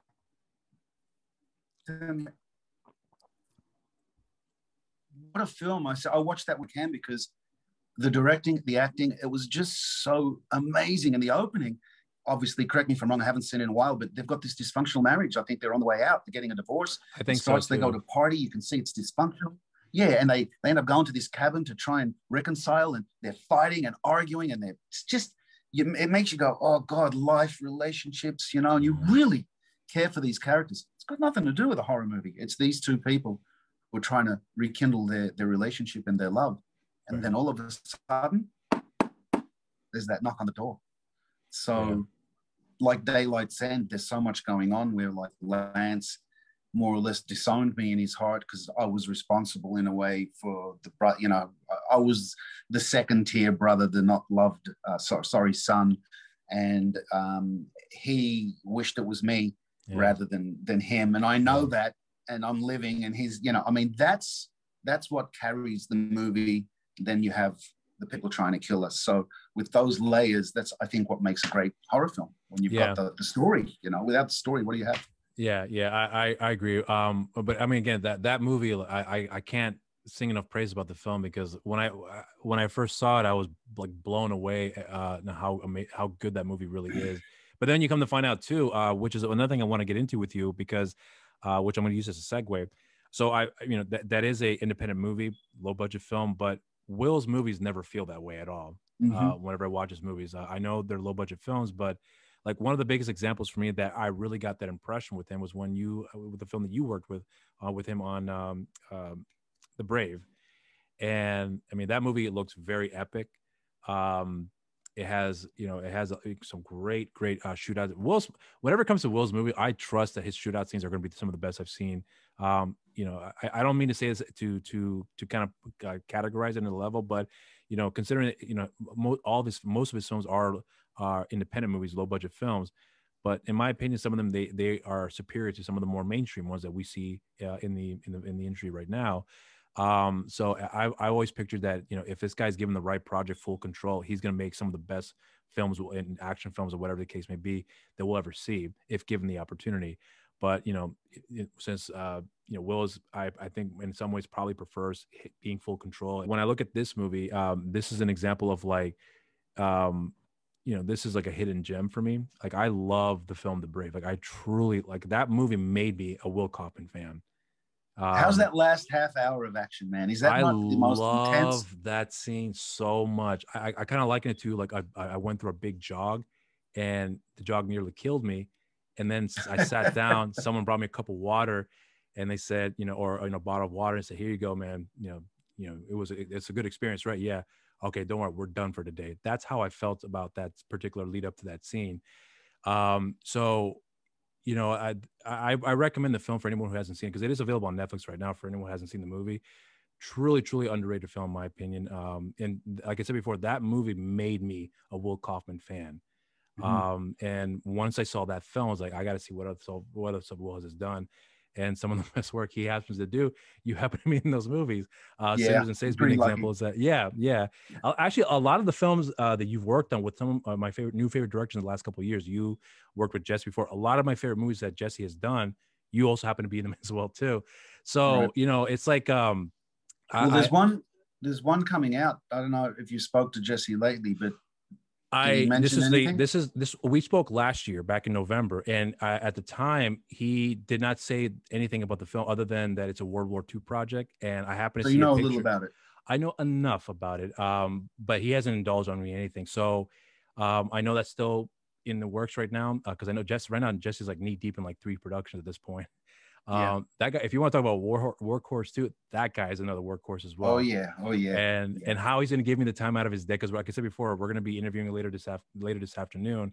Oh, today you're talking to Jesse today? Yeah. Oh, fantastic. Well, ask him about. So that's the name of the film? Oh shit! Yeah. I'll bleep it. So. I'll bleep it out. Don't worry, I'll bleep it out. I'm not sure. I don't think saying the title is a problem, but it's.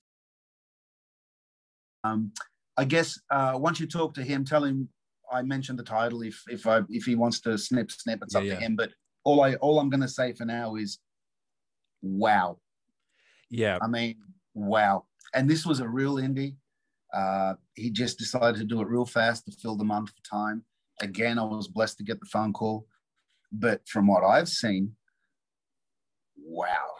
Yeah. Wow. So Jesse, I talked to him last year, and he was, we were talking about what some of the projects he's working on, and one of the things he was telling me is I'm working on a World War II project, but it's not going to be the typical films I've done before, like with Debt Collectors, Avenger, and so on. It's going to be completely different. And then he said, but there are going to be some familiar faces. I didn't say anything at all at that time, but the first name that came to my mind, I was like, I guarantee Lewis is going to be in the movie. I guarantee he's going to be in the movie. I always tell Jesse, when the phone rings and it says Jesse Johnson, I'm always like, wow, man, right on. It's always a great phone call. And Will and Jesse have been great to me. And on that note, these guys should be doing studio films, man. Yeah, I agree too. But But I think in time, I'm hoping people will pick up on that, because I think it'll happen. It's happening. It has to. They're too good. I think, Jesse's, because we talked about it last year too, where Jesse and I were talking about his career, and we were going over some of the things he's done. And it wasn't until Savage Dog what really kind of like propelled his career, where he started just working nonstop, most of which were with Scott Adkins. And of course, you were in there as well. But ever since those movies that he's been doing, he's been getting a lot more attention. As a result, now he's been doing, he did that World War II movie that you just mentioned about here. And he also did White Elephant. I'm sure I can reveal that title because he posted on social media, working with Bruce Willis, Olga, I forget her last name, but and of course Michael Rooker. And there's another project as well too that I believe he's working on, which has not mentioned at all. So I'm assuming that's a secret project as well. I don't know how he does it. I give him a lot of credit because when I messaged him a while ago, I said, "Hey, are we willing to do another interview with me?" He's like, "Yeah, I'm knee deep in 3D productions right now, and I'm trying to find a place to live." Okay, great. Let me know when you're ready. And then he confirmed for me, and here we are later today. So, how is he going to do it? I have no idea, but I give you guys a lot of credit because, like I said before, I talked about how busy you are, and how you manage all the things that you do. I'm waking up here like it's right now. It's 5 a.m. where I'm at, and I'm thinking this is got to be rough. But where are you at, Rob? I'm in North Carolina, out here in the East Coast. Okay. Yeah, so that's where I'm at right now. Thanks for getting up so early, man. I didn't know that. Thanks. It's okay. We could have done it a little later. Let you get some sleep, man. But hey. No, it's okay. I actually slept early last night in preparation for this interview here, so I prepared for that. But that's why I wanted to reach out to you. I want to confirm the timing for you because I didn't want to. Hey, I can do it at 5 o'clock my time. I don't want to be like 4 a.m. for you. I didn't want to do that, so I didn't mind making those adjustments. But again, so I wanted to go over with you on some other things too that you had done as well in the past, which is that I talked about a little bit with your background with martial arts, with sports, because you've been pretty much athletic your entire life at this since you were a kid. And in fact, with your interview with Scott Adkins that you had done on The Art of Action, that's really where I started to understand more of like how you took it seriously with your martial arts, with boxing. And, it was mainly focused on that. I know you guys didn't really get much into in the athletic side of it in terms of sports. But I was curious about, your career in soccer out in Australia, because I did watch a clip that you did a documentary for the history of the team that you had played for, which I actually came across it on your YouTube channel. And you talk about how, were some of the major highlights in your career, which were quite a few you had mentioned, but one particular one was about a game. I can't remember the details of the game off the top of my head right now, but you guys were relegated and you're trying to win to get to Brisbane to get back into the top tier league or something of that sort. And then, I know that your brother had played professionally too, I believe out in Greece, if I'm not mistaken. So both you and your brother, in some capacity, have a lot of similarities in terms of your career. So between the two of you, were you guys doing that at the same time, or was your brother ahead of you in terms of like playing soccer professionally over in Greece? Because that's where he was playing, if I'm not mistaken, right? Was that happening at the same time when you guys were doing that? Yeah. Okay. Yeah. My brother's 4 years. He's got 4 years on me. And ultimately, I turned pro at 15 and a half. Oh, started really? Getting paid. Yeah, started getting paid to play soccer for a team called Melbourne, Hungary. Costas was already in the first team. So I joined him. And from then on, we played together whenever we were on the same team, which was, I think, just Melbourne, Hungary. Yeah, that was it. Okay. Then he branched off and went to other National League teams, I think Green Gully, etc. And then I ended up bouncing around and ending up at Heidelberg United. So yeah, we played the same time. Then he had a stint in Greece with Panathinaikos, and that was big time for him. He trained with Moch, the coach at the time, with all the big stars. And at some point, I think he made a decision to come back home to Australia. But we both played soccer at the same time. Okay. He was my bodyguard, by the way. He was my bodyguard. Oh, so was your brother? Not kidding. Okay. So there was your brother an influencer on you playing professional soccer at the time, or was that on your own? Well, I mean, we all started playing at 5, 6 years old. We started playing, and then as we grew up, we continued playing. So I wouldn't say it was an influence.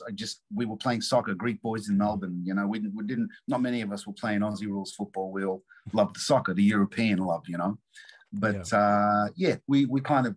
It was great when we played for the same team. I love telling the stories how if anyone touched me too hard, a little bit unfair, within 3 seconds they would be out cold.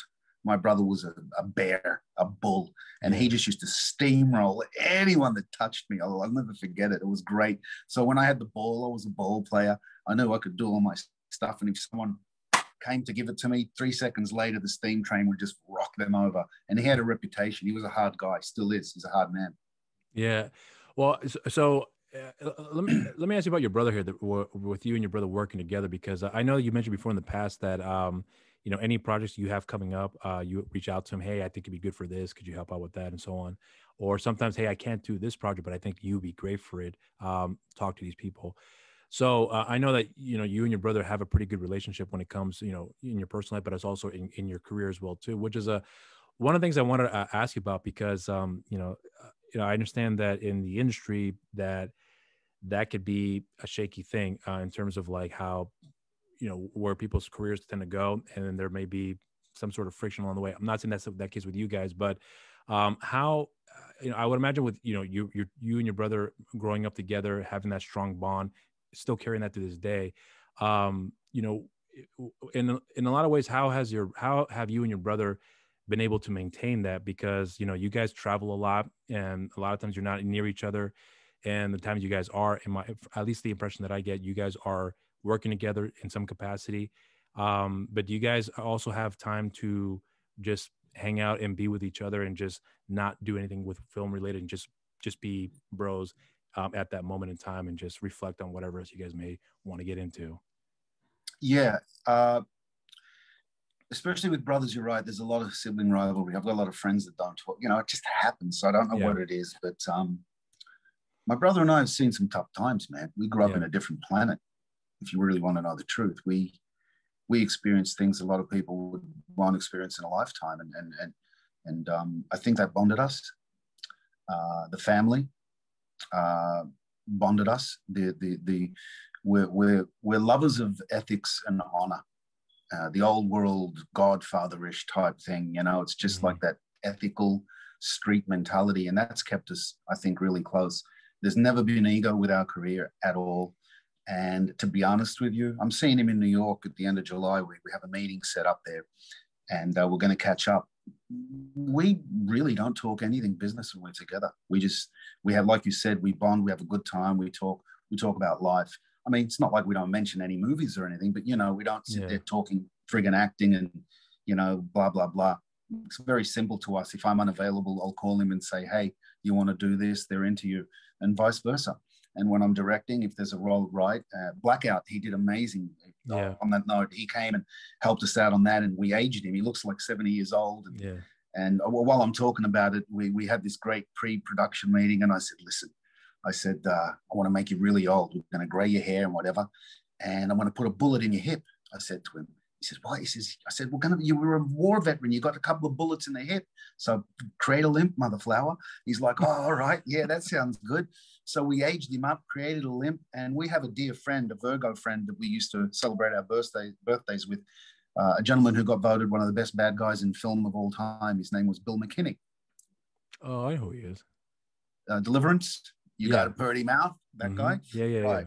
So I said, let's do an homage to our dear friend who passed recently, Mr. Bill McKinney. So was dedicated to Bill McKinney for what it's worth.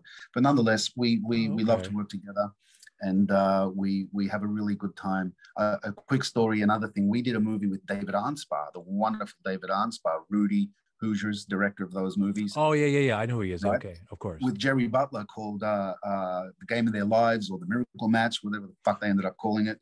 And talk about sabotaging that movie. They killed that movie in post. But I'm not sure if you've seen it. Have you seen that one? I don't think I've seen that one. Worth seeing, even though they destroyed it. It's worth seeing. And when and if anyone or yourself see this, here's a little story. You're going to love it. So David Arnsparr, oh God, there's so many stories to this. All right, we have a little time and you can snip it. So they had a casting session for all the actors, and you had to play soccer. You had to be at a high level of soccer, or else, how are we going to make a soccer movie? So they had playoffs. They had like 785 people in the valley at some park. So all the productions there with David Arnsparr, the director, and Angelo Piso is his name. I can't forget. The writer, and blah, blah, blah. Everyone's there. And then there's Eric Ronaldo, the Captain of America, who was in charge of the whole soccer stuff, right? Mm-hmm. So I have the flu. It's a Sunday morning. I am number 4. I'll never forget it. 472 out of the 700 people. They give you a little tag. Mm-hmm. I went and had a nap, and I said to one of the guys, "Wake me up when they call my number." I was broken out in the sweats. I had a flu, whatever. Anyways, I'm a good ball player. I can hold my own playing soccer, let me tell you. So we ended up, they called me. I woke up, and then Eric, we got in a line that was 10 by 10 by 10, and he kicked the ball, and we had to control it and shoot at the goal. And I said, all right, this is the first of many. I guess they're not going to just do this. So the ball came, I went, boom, I dribbled it and had a shot at the goal. 5 minutes later, they were like, gather round, gather round. I actually love this story, and I've never shared it. So okay. It's worth it. So they say, gather round, and all the production's back there. And Eric says, okay, these numbers stay, everyone else go. He says, like 480, 422. Thank you, everyone go. And everyone started dispersing. And think of a little boy in the schoolyard that doesn't want to go home. I just stood there and I didn't move. And I remember I had some friends waiting for me at the time, and they're looking at me like, come on, let's go. And I stood there literally for 4 minutes, and I'm thinking, no way. There's no way I'm not going to be in this movie. So I said, this is when they call me Switch. I said, fuck this, man. Boom! I just switched. I walked right up to Video Village there, and I said, hey, whoa. So let me tell you all something. I said, first of all, you're making a wrong decision, because I'm I talking myself up. I said, I'm the best ball player on this park, that's for sure. I said, you made me chest the ball and kick it. You think I can't play?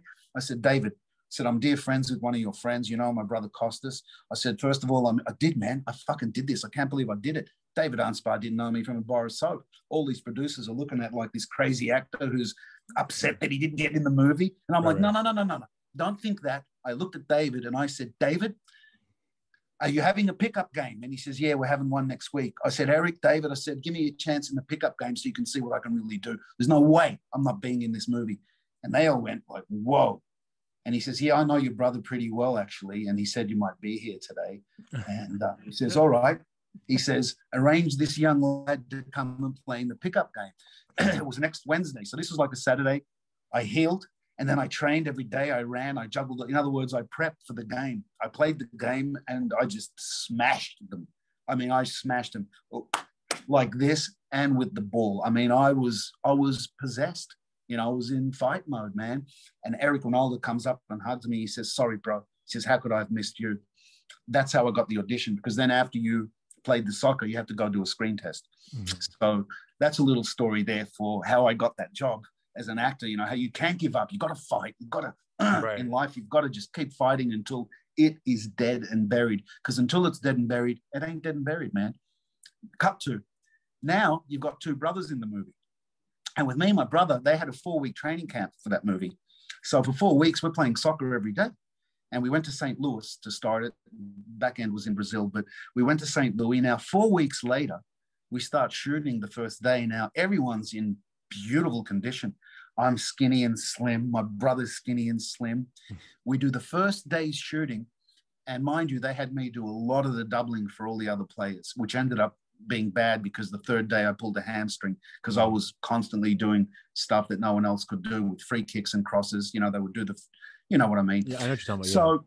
So this is a great story, man. The first day of shooting, we're doing some ball, we're playing some team, and David's like pissed off. He's all upset behind. And because I'm an aspiring director, I'm always hanging around the monitor, learning. So I said to David, like, I can see him, he's doing this, and it was a shot of me. So I'm like, buddy, what's up? Am I doing something?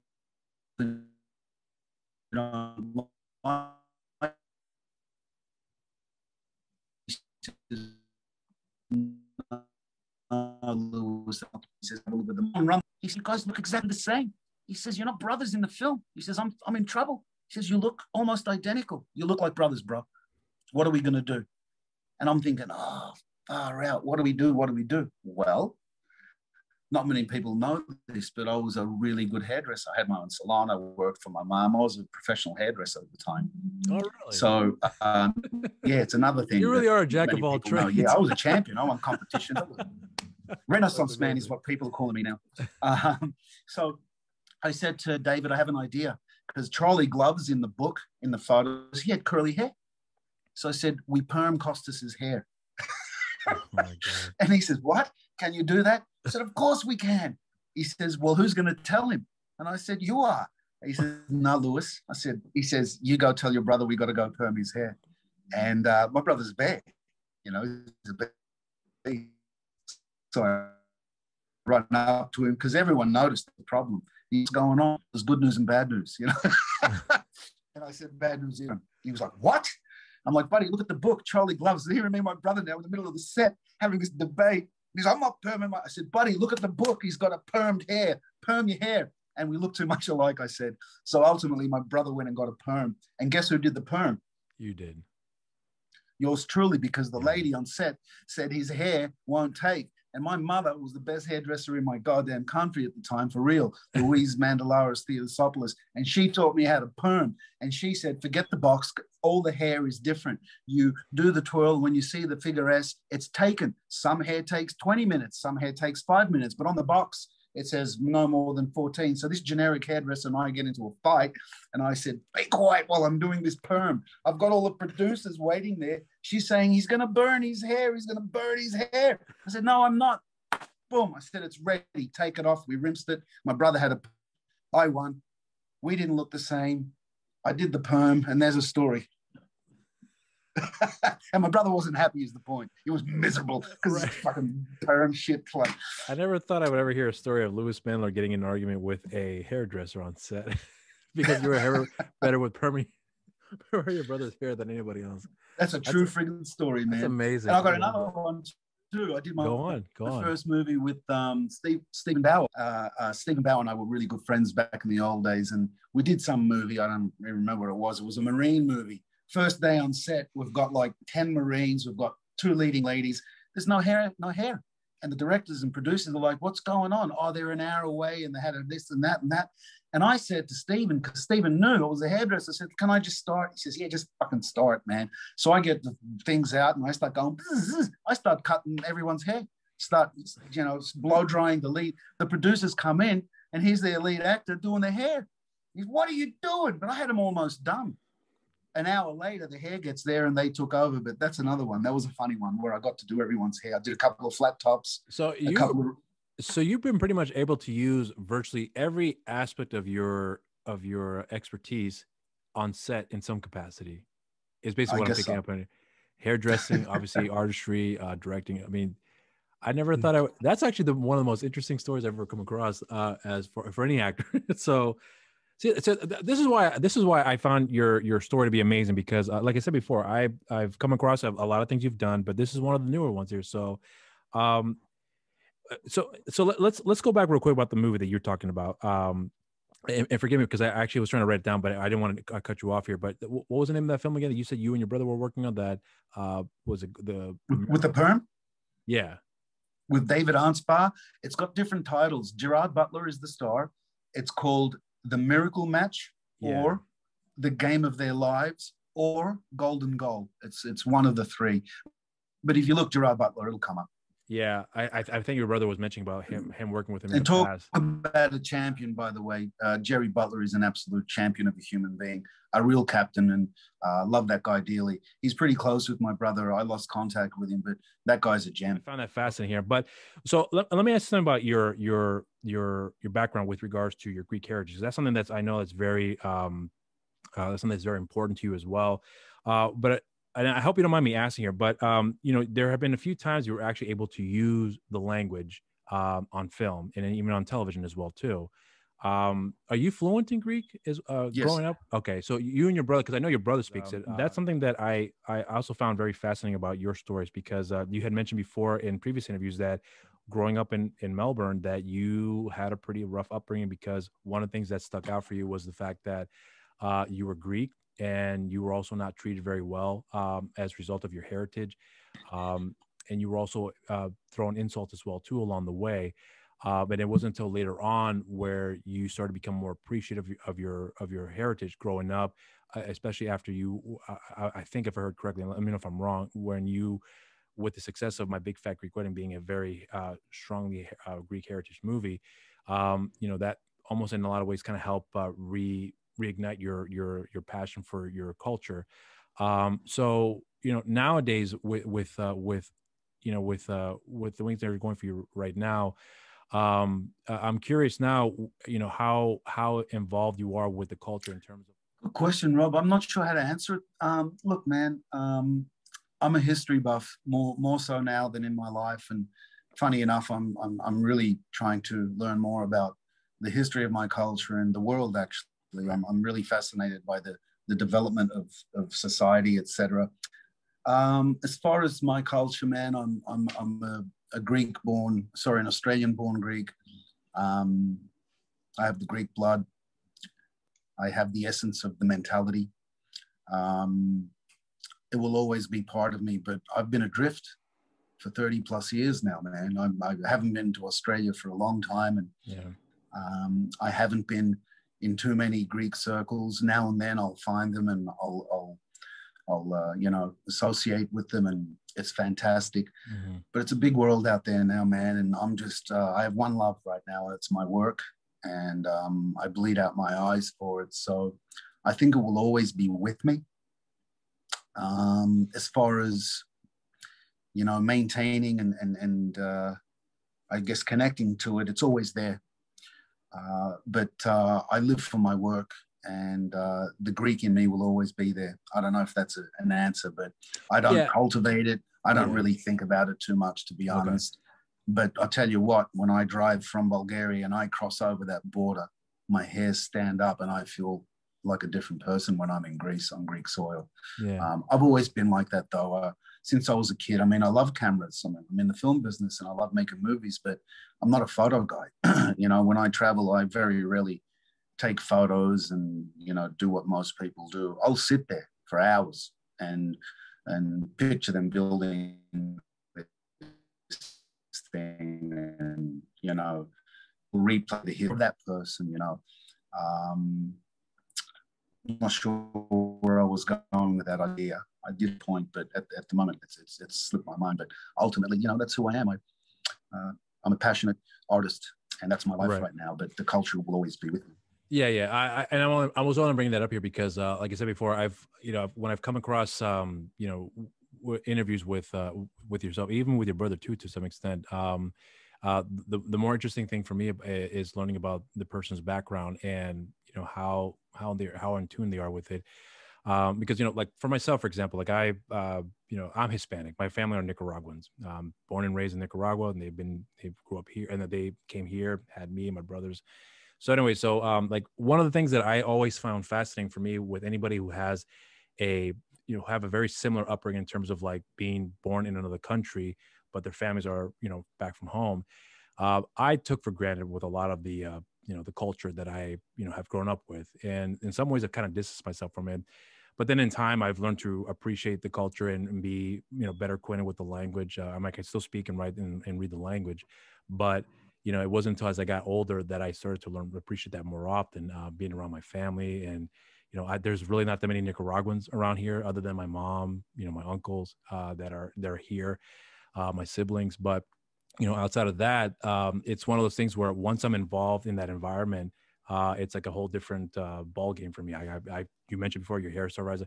I feel the same way too. I haven't gone back to Nicaragua in quite some time. It's actually 20 years this August. Real quick, you've made me think of something. I'm not sure why I'm going to share this, but maybe I'll find a point. Okay.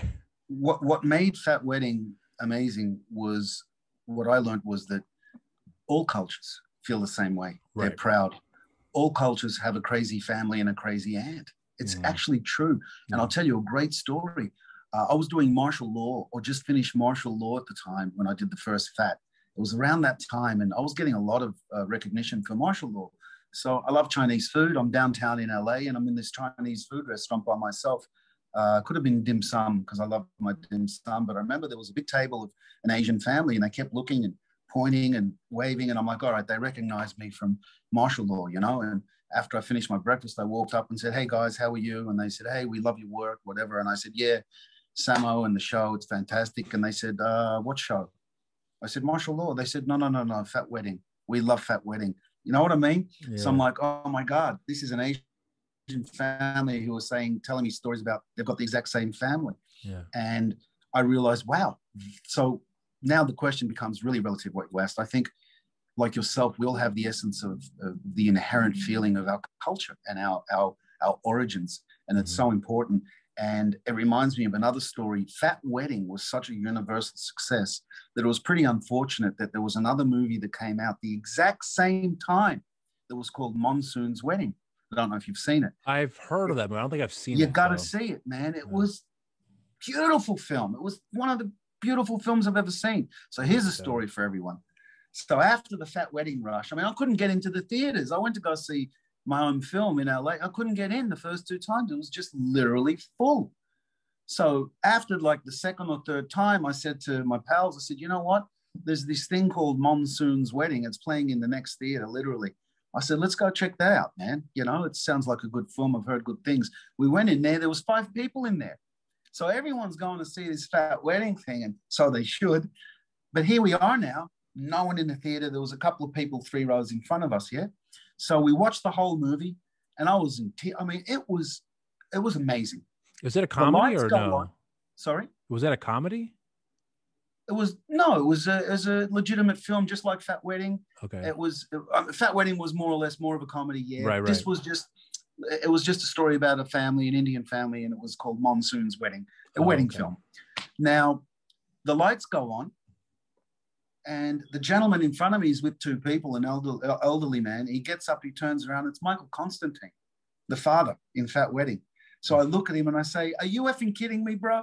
And he says, Louis, my God, what the hell? I said, we're sitting here the whole movie.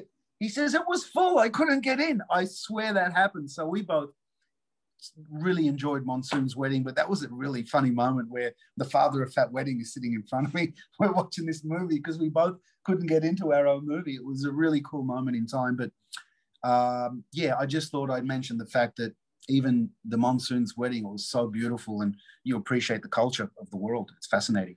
Yeah, and that's what I was saying, because like you know, films like that come out once in a while have that impact, but a lot when I saw My Big Fat Greek Wedding at the time, I remember it reminded me a lot of my own culture too. Yep. And you mentioned before, it's you can look at that story and it could be an Italian, Hispanic, Polish family. It could be anybody, and it's all virtually the same. The only difference is obviously the language and the actual culture in itself, but the essence of the characters, we see that in everybody. So in that regard, I did connect with the story. Well, here's what I wanted to ask you about, because we talked before about Jesse, and Jesse actually, because I'm looking at my notes right now, Jesse actually brought up a really interesting story about you that I actually think is rather funny, and I'm hoping you can kind of elaborate here. So one of the things that he had pointed out about you was that during rehearsals, he talked so highly of you, but he said that at one point you were, I guess in rehearsals, you don't necessarily go all out. You just kind of, just read the lines and don't, he said you don't let it out of the box, if you will.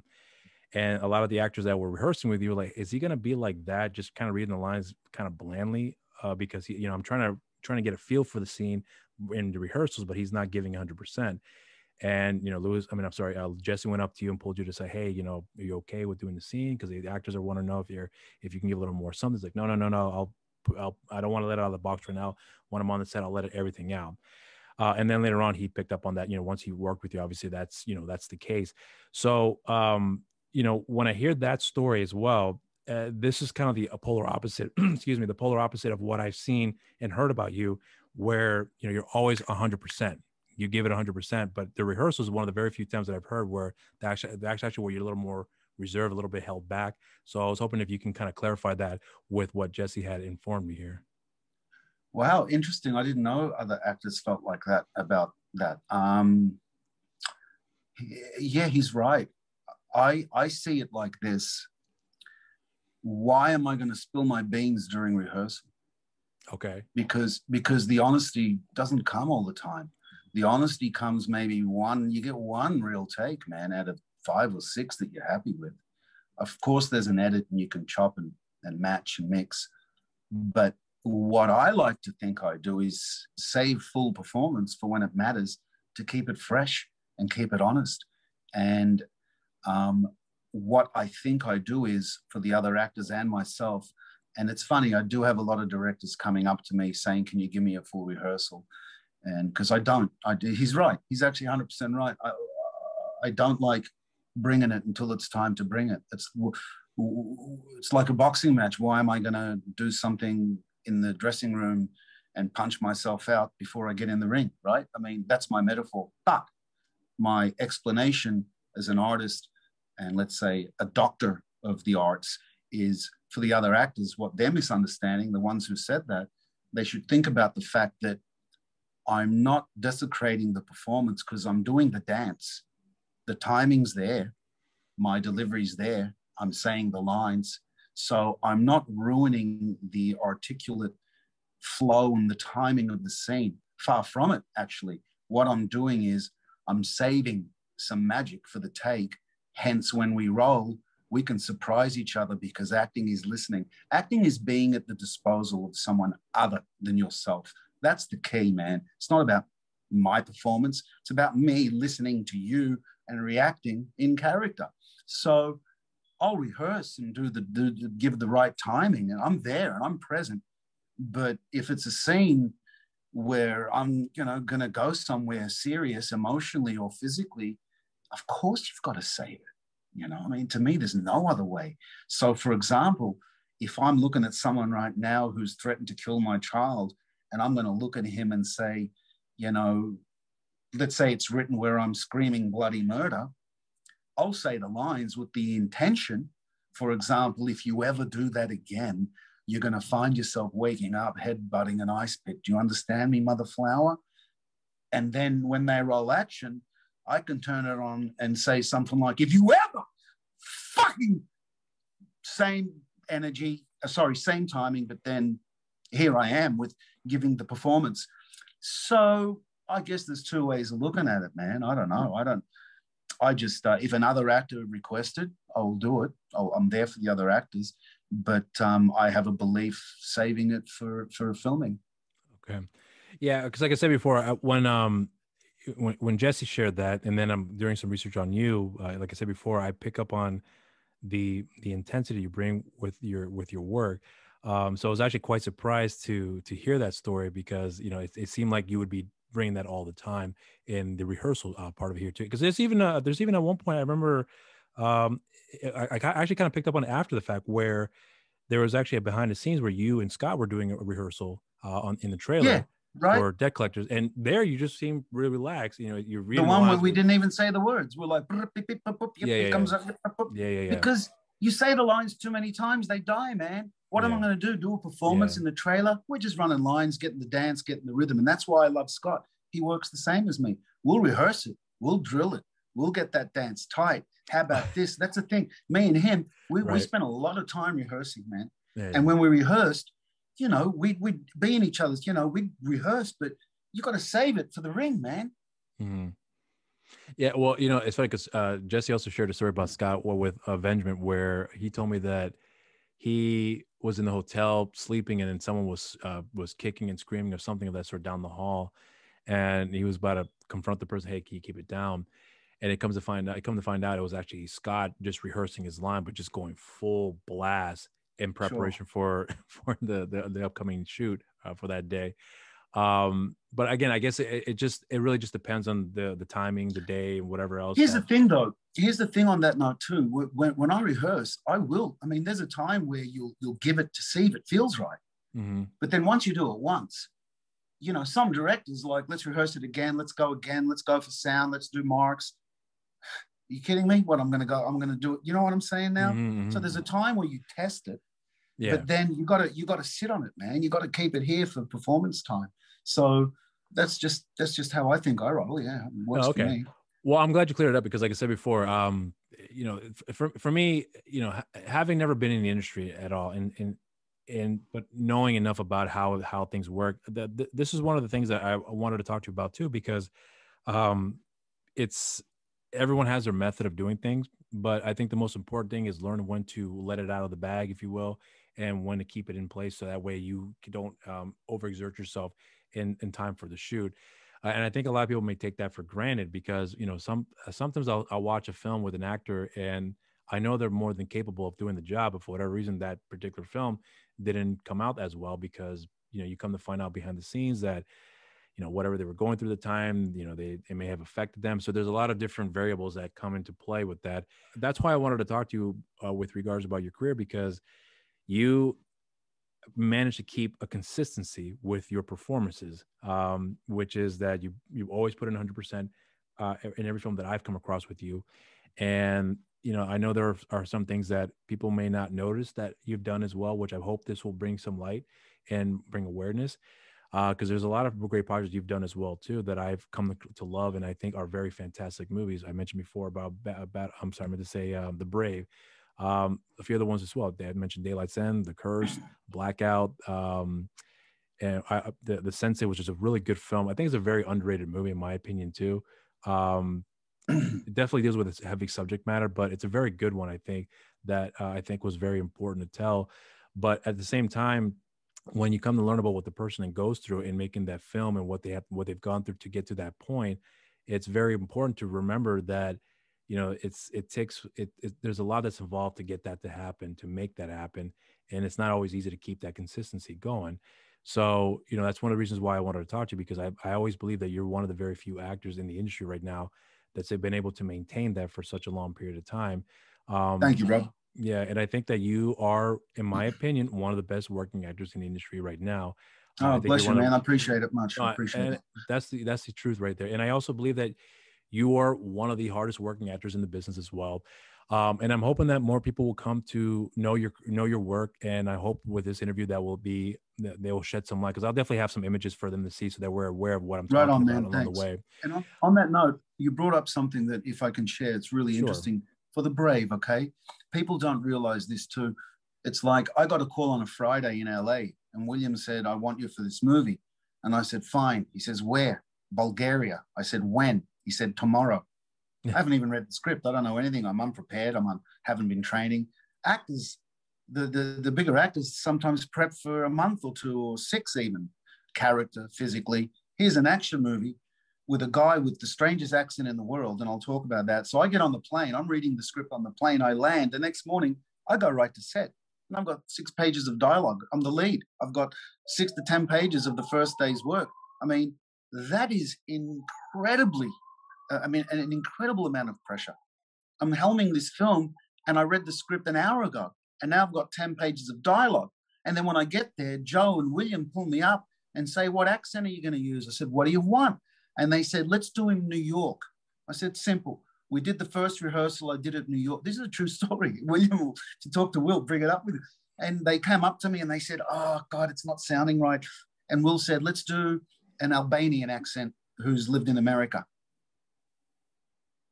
On the spot for the whole movie. And the world's got to believe it. And I said, okay. So I said, give me a second. I went into the corner. I started, blah, blah, blah, and I came back. We did the second take, an Albanian accent, which was pretty good, by the way, who's lived in America. Then they come back and they say, no, that's not working either.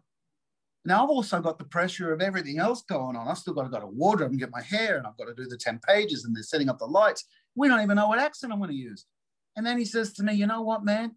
He's doing New York, but he's from Albania. So he's from Albania, but he lives in New York. So just give him a hint of an accent. And that's what we ended up going with. So if you ever see the movie or a scene again, if you really listen, I mean, I think I nailed it. It's New York, but there's a hint of like European in there. And that's what we ended up going with. So you ask yourself, you know, I mean, it's hard, man. It's pressure. And then I'm opposite Armando Sande, one of the best actors ever. And he's just ripping it up. I mean, it was hard to act opposite him because you just want to watch him.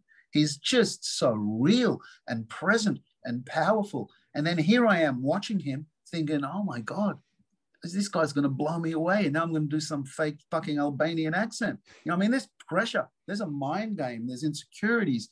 It's horrible, man. But that's when you just got to love what you do and trust yourself, you know? But these are the pressures that people don't realize. Then they rent the film and they judge it, but they don't know, you know, all of that. Yeah. And that's why for someone like myself, like I said before, I'll watch them. I watch plenty of films, and, you know, a lot of times, you know, I've in the past, I've been very judgmental with a lot of movies, but then again, as I learn more about what it takes to make a movie, my perceptions change on looking at the performances and the directing and whatever else.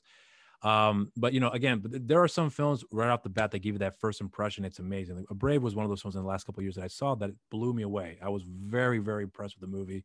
And then when I learned after the fact what it took to make the movie, was a low budget film. I was like, you couldn't even tell by looking at it. No, yeah, it's so well done. And like I said before, Will Kaufman, in my opinion, is one of those directors that is under the radar. That if people happen to look under all that rubble, you'll find some precious gems in there. And I think he's got plenty of films that can back that up. The Brave being one of them. But you know, again, I point these out because I'm very passionate about that. And I know some people don't care. I know people sometimes will just, you know, look the other way. Well, you know, if the film is good, that's good enough for me. Yeah, but you know, there's a lot more to it than just that. And I think that's very important to highlight. And I try to highlight that with everyone that I talk to on the show, to point out the difficulties of what it makes to take a movie, but also understand the variables that come in, that you have everything planned out to a point, and then for whatever reason it doesn't work out. So it's like yes, it can be it's a very difficult process. And it is. some of the actors that I've come across, I'll mention Scott again. You know, this is a guy, you know, in the interview you did with him for The Art of Action, he mentioned before that he has a love-hate relationship with action movies that he's worked on because it's so hard to make. In fact, you guys highlighted a lot with what you guys had done on Debt Collectors 2, which he mentioned before, where he had to be on a drip because he was exhausted. He was losing fluid. And, you know, doing that fight scene you guys have in the alley, which, you know, you don't notice it when you watch it, but when you learn about that, you're like, holy shit, that was an amazing scene. This is what he had to go through to get that. But it's like, you know, those little stories help me appreciate the film a lot more. You know, and the people that are involved to make that happen. To me, it shows how dedicated Scott is, how dedicated you were as well too. And Scott gave you props as well by saying, you know, it was easy to work with you because you were on point. You know what to do, and I didn't have to worry about you messing up. And if we did, you know, it's something that's out of your hands, but you were able to manage it afterwards. You made me think of something. It's true. You know what the actors said about me about the rehearsal and everything. It's like a fight scene. You'll work out the dance. You might do it full on once or time in the gym, you know, once or twice in the gym. Let's go one full one to see how it feels. But then afterwards, when we were rehearsing, it was like just touch. It was the timing, you know, we weren't putting any energy. It's like duk, duk, duk, dunk, boom, boom, boom, boom. So I'm just bringing that other point up again. It's like rehearsing for the scene. So in a sense, that's a good metaphor to explain how I work with the creative process, with not giving 100% before rolling, but still doing the exact movements, the exact timing. Make sense? Yeah, it makes sense. Yeah. So, you know, like I said before, there's a lot that I've taken a lot from learning about people who put in the work in the films that they make, because sometimes, like I said before, people take it for granted, and I know most people won't care. I do, and I think it's important for me to highlight, because here's the thing. This is one of the reasons why I do the show, because I want people to hold on. What's my dog's right here? Watch out, kiddo. Watch out. He's caught underneath the desk. Hold on. Beautiful. Hold on the cords. I didn't want to lose communications here. Hold on. Watch out. Over here. Good boy. Sorry about that. That's okay. So, yeah, for me, it's very important to highlight those things, because I like to look back. I would like for people to one day possibly look back at this. And, you know, for me, I always get the best education from the people who are in the industry. How I've learned a lot about you is simply from your interviews. How I've learned a lot about you as well is from talking to Scott, and also listening to Will Kaufman and Scott Adkins and everyone else that's worked with you in some capacity. Ashlyn Yenny as well too was someone that gave me some insight about you, some things you had shared with her while on set for Antidote. And those stories don't make it out, and you'll never see that in like the EPKs of the DVDs, the Blu-rays. It's always just, you know, the prettier side of things. You know, Will is great, and I know that's true, but little nuggets like this are really where I think you get the most education from, because that's where you're going to learn the real deal of what it takes to make a film, what it takes to go through the process. And, you know, if anyone were to go to film school, I'm not saying not to do that, but if everyone will go to film school, I think you can get a lot of what it takes in terms of making a movie by listening to these stories and hearing what's involved with that, and the sacrifices you have to make, and the hard work you have to put in, the hours, and the decisions you're going to have to make, where you're probably going to be looked at as the bad guy, but you're not the bad guy. You're the guy who's trying to get the job done, but everyone else in some capacity is not keeping up with you because they don't understand the value of time and how important it is for you to stay on point and be on schedule, be prepared. And I think that's extremely, extremely important. I'm not going to lie and say that, also that I don't watch a film and I think, oh, that movie was terrible. I'm not saying I still don't do that, but even if I have to learn after the fact, my opinion of the film may not change, but I appreciate what it took to get to making the film. So I try to be very cognizant of that. But when I talk to individuals who are in the industry and they share that with me, or I listen to their stories, that's fascinating. And I hope in time, when people wonder, what was it like for making an independent movie in this era? I think this is where you're going to find it. This is where you're going to learn that information. You're going to have to do some digging. That's just the nature of the game. You just have to put in the work. And if you put in the work, you'll find the answers. And I found a lot of things about you just by doing my research that, a lot of what you happen to share, a lot of which I didn't want to bring up because you've talked about it on more than one occasions. I don't want to bore you with that stuff again. But there are other things too that I think people don't realize that you've done that I think happens to be very, very important to talk about, given your background, the films you've done, who you've worked with. And that's all very integral. People will look past that. But in my opinion, that's the most important thing in a person's career, and how they were able to formulate the decisions they've made to get to where they're at now, what they've learned, what they haven't learned.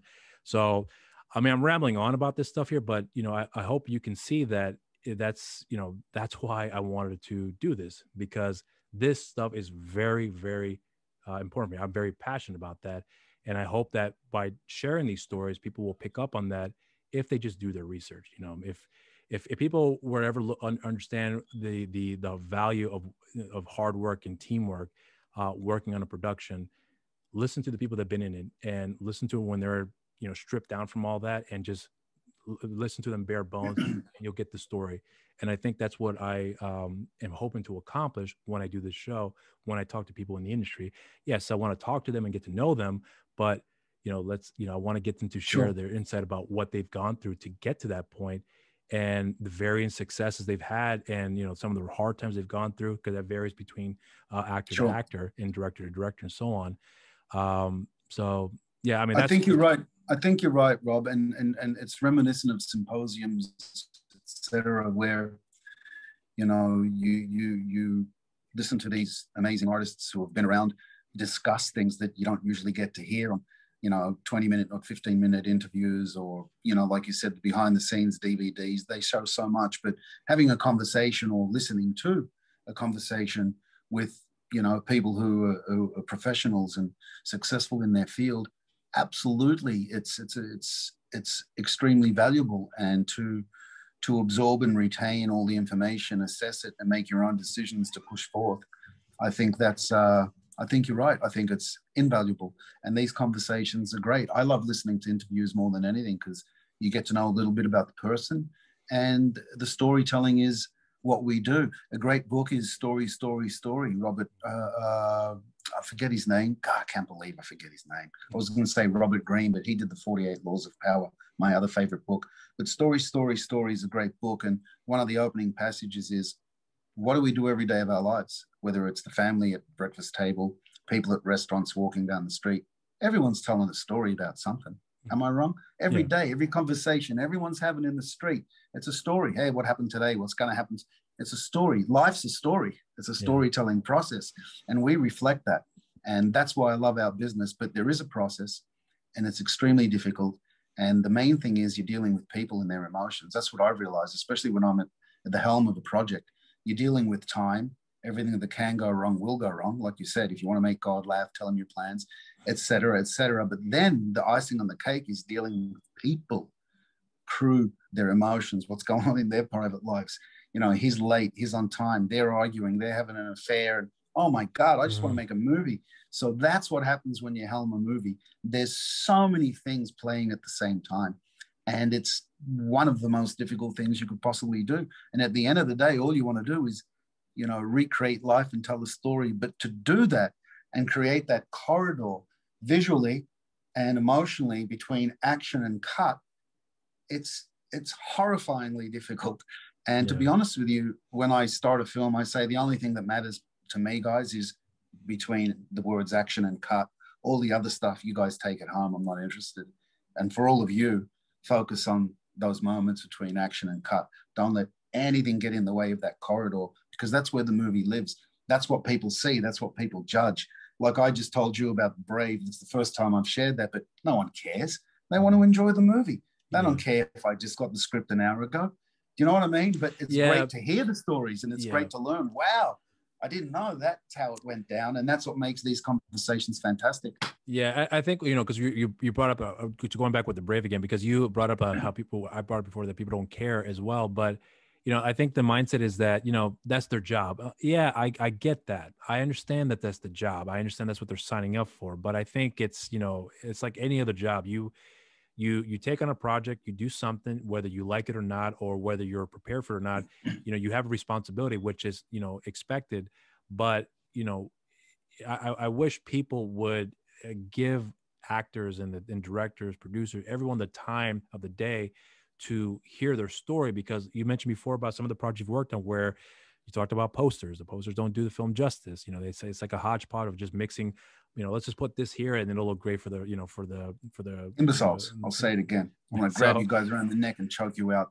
Or you work on a movie that poster is, guys. so Sorry, you work, that's okay. It's okay. So you work on a movie that is great, but then it's edited a certain way where it doesn't do the film justice, and then people get that first impression. And I've seen enough films so I can kind of pick up certain things here and there. And when you learn about their history, okay, so now it makes sense why this one was like this. So I know enough about that at that point. But it's one of those things where nowadays, let's use Zack Snyder as an example, as a director. One of the very few people in the industry that has the opportunity to go back on a film that he worked on that never got to complete, or got to complete but never actually got to fine tune and finalize the real vision that he wanted, and to have that opportunity, I don't think it's ever happened before. So I think in some way or shape or form that's slightly going to change. I don't know if it will actually have that impact for everyone else in the industry, but it's a rare opportunity for someone who has worked on a project to go back and say, this is how I really wanted to do it, and I'm going to show it to you the way that I want you to see it. And it's not a very common thing to do. And someone in that position, can say that, well, someone who looks at it from the outside may say, well, he's a Hollywood director. Yeah, but even they still have to go through the struggles too. Maybe not to the same capacity as an independent director, but they still have to go through the same, hurdles that everyone else has to go through. But I'm hoping that as time goes by, that the opportunities for indie directors and directors in general, they will be given the chance to really showcase what they want to show, whether they limit the budget's a limitation for them, but they still have the opportunity to show their vision, to really express their voices, if you will, and everyone else involved would help, do that as well too. That's why I always look forward to your project, because I know that with what you're going to do, you're going to give it 100%. And I imagine that everyone else that notices that will say, all right, well, this guy's bringing up his A game. So do we. Jesse's mentioned that before on more than one occasion. Scott has mentioned that before. Even Ashlyn mentioned that as well too. So, there's something about you that I picked up on when I watched Debt Collectors that really, where I really gravitated to your performance, but then I also gravitated to your film work, knowing what you've, your work ethic that you bring to the projects. And, I've been a fan since Debt Collectors, but I became a big fan and a supporter of you ever since I started watching all the other works outside of Debt Collectors, where I really started picking up on your career and what you've done, who you've worked with, and any project you have coming up here. I always look forward to it. Unfortunately, I haven't been able to see every single one because there's quite a few you've done that even I have a hard time keeping up with. But it's something that I am now I am very a staunch supporter of you ever since I saw your movie Debt Collectors, and I'm very grateful that you've given me the time, and I'm unfortunately I'm gonna have to cut this off real short because I do have to get going. But I just want to make sure that I give you the opportunity for you to close out here. But I wanted to say to you that, considering how long it took to get to this point for us to actually get this to happen, I appreciate it. You taking the time out of your day to speak with me and give me the time to for me to ask you the questions that I want to ask for you to elaborate on stories that I've come across about your career, your life, and also sharing some insight that I was unaware of that you were also able to share. I'm assuming it's an exclusive, if you will, that you're sharing me the stories for the first time. And I also hope that people who watch this interview will look at your films and take the opportunity to reach out to you and say, hey, I saw this movie that you did, loved it. Can't wait to see what else you're going to be doing next. That's really what I want to aim for and help and promote you as an actor, as a director, producer, writer, all that sort of stuff I meant to say. So, that's my closeout to you. I don't know if you want to close out anything before you head out. Sure, man. Real quick, I'll touch on studio directors. You're right. Independent films, you have a lot more creative control. These studio guys, man, you have no idea what they deal with. A lot of edits they deliver, hence why there's director's cuts. There's so many cooks in that arena when you raise the budgets and deal with the studio. So it's pretty difficult. The vision is very rarely the director's vision, in my opinion. On another note, we could talk for hours. It's been a pleasure, Rob. I know you have to go, so I just want to finish by saying I want to thank you, man. You're an eloquent, smart, passionate man. You love film, and you've been really kind to me, and that's why I'm doing this, because I don't do too many of these. Not that I don't like it. I'm just kind of not into exposing too much of myself, I guess. I don't know. But you've been great, and I've had a really good time, man, and I appreciate all the kind words, and I appreciate your intellect and your love and your passion for what we do, what we bleed out our eyes to do.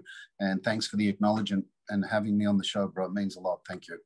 Oh, the honor was mine, really. And I hope that, like I said before, if I'm kind of nervous to say this here, but, if you're ever in the area one day here in North Carolina, please reach out to me. I would love to take you out for a bite of a meal here and continue on the conversation from there. But otherwise, like I said before, I know you're a very busy man, and I'm very grateful you give me the time for me to be able to do this here with you.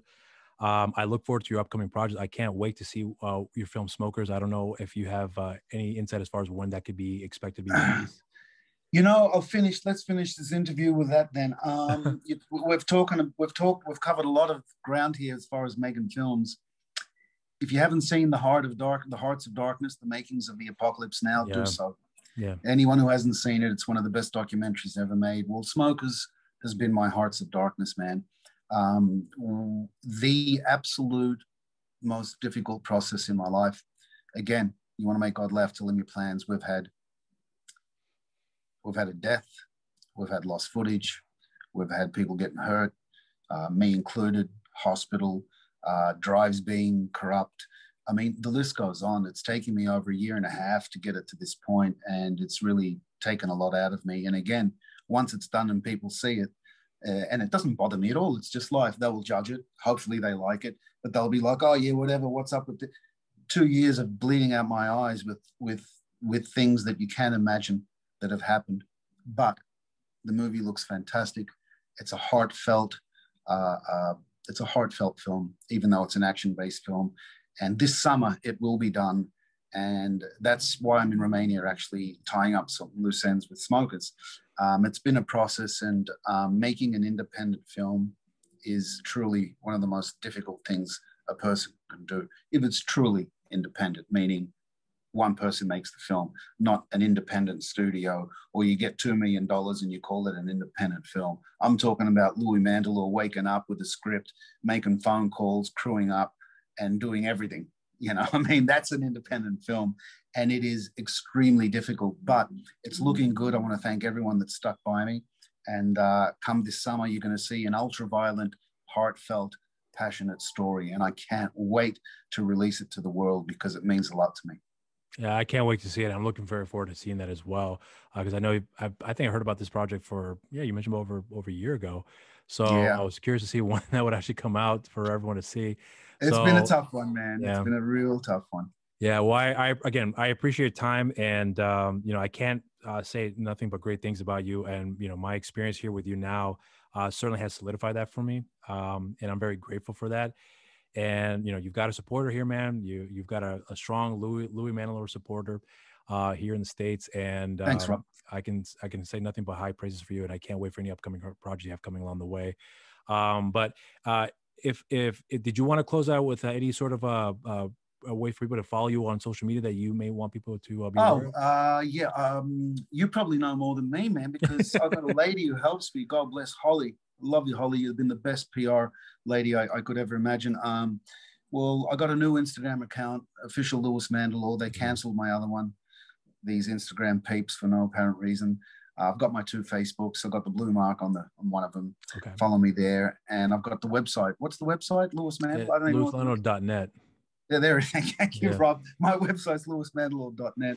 So yeah, that's it, man. And I think all my information's public actually now, phone numbers and everything. So that's it, man. It was a real pleasure, and God bless you. Keep up the great work, Rob. And I'm tuning into your stuff too now, man. I love watching it. I've got to take care of some business. Then I'm going to watch the Ashley Jenny interview after this tonight.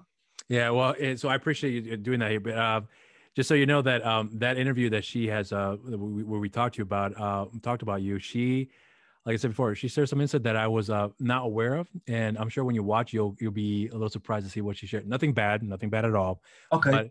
But just more like. So I'll wait to see it. You won't share now. I'll wait to see it. Right? I would rather you watch it and see what she has to say. And it's all great stuff. Nothing negative at all by any means. But hey, if it's negative, I got to take it on the chin as well. Yeah, it's negative. Well, she mentioned some things about how you were very upfront and very open about what you've been through, and she shared a slight insight on that. And I was like, wow, that's amazing. I didn't want to bring it up here because I just wanted to focus more on your career. As far as what you've been through in your life, but when you hear that part of the interview, I'm sure you'll know what it is you talked to her about. Interesting, very interesting. So on that note about Ashlyn, she is so good, and she's such a pro, and she carried that movie. And to carry a movie, you need to be able to carry a movie, and she's going to go places. She's great. The camera loves her. She was a real professional. Did she tell you that I actually got hit in the film? Did she tell you that story? No, she didn't tell me that at all. All right, let's finish with this. I've done a bunch of action films all my life, from martial law to Van Damme to friggin' Scott Atkins and the Bray, blah, blah, blah. Right. Never been touched. I've hurt myself in different ways, So antidote at the end, remember the guy, there's one punch thrown in the movie where the doctor punches him. Mm-hmm. I had reconstructive surgery on my eye after that. Are you serious? Yeah, he broke a bone in my eye here. My cheekbone got a slight fracture. He's a big, strong dude. And he caught me with a left hook, and I was just standing there, doing this feeble doctor, playing this feeble doctor, and he cracked me. I got hit so hard, man, and I didn't drop.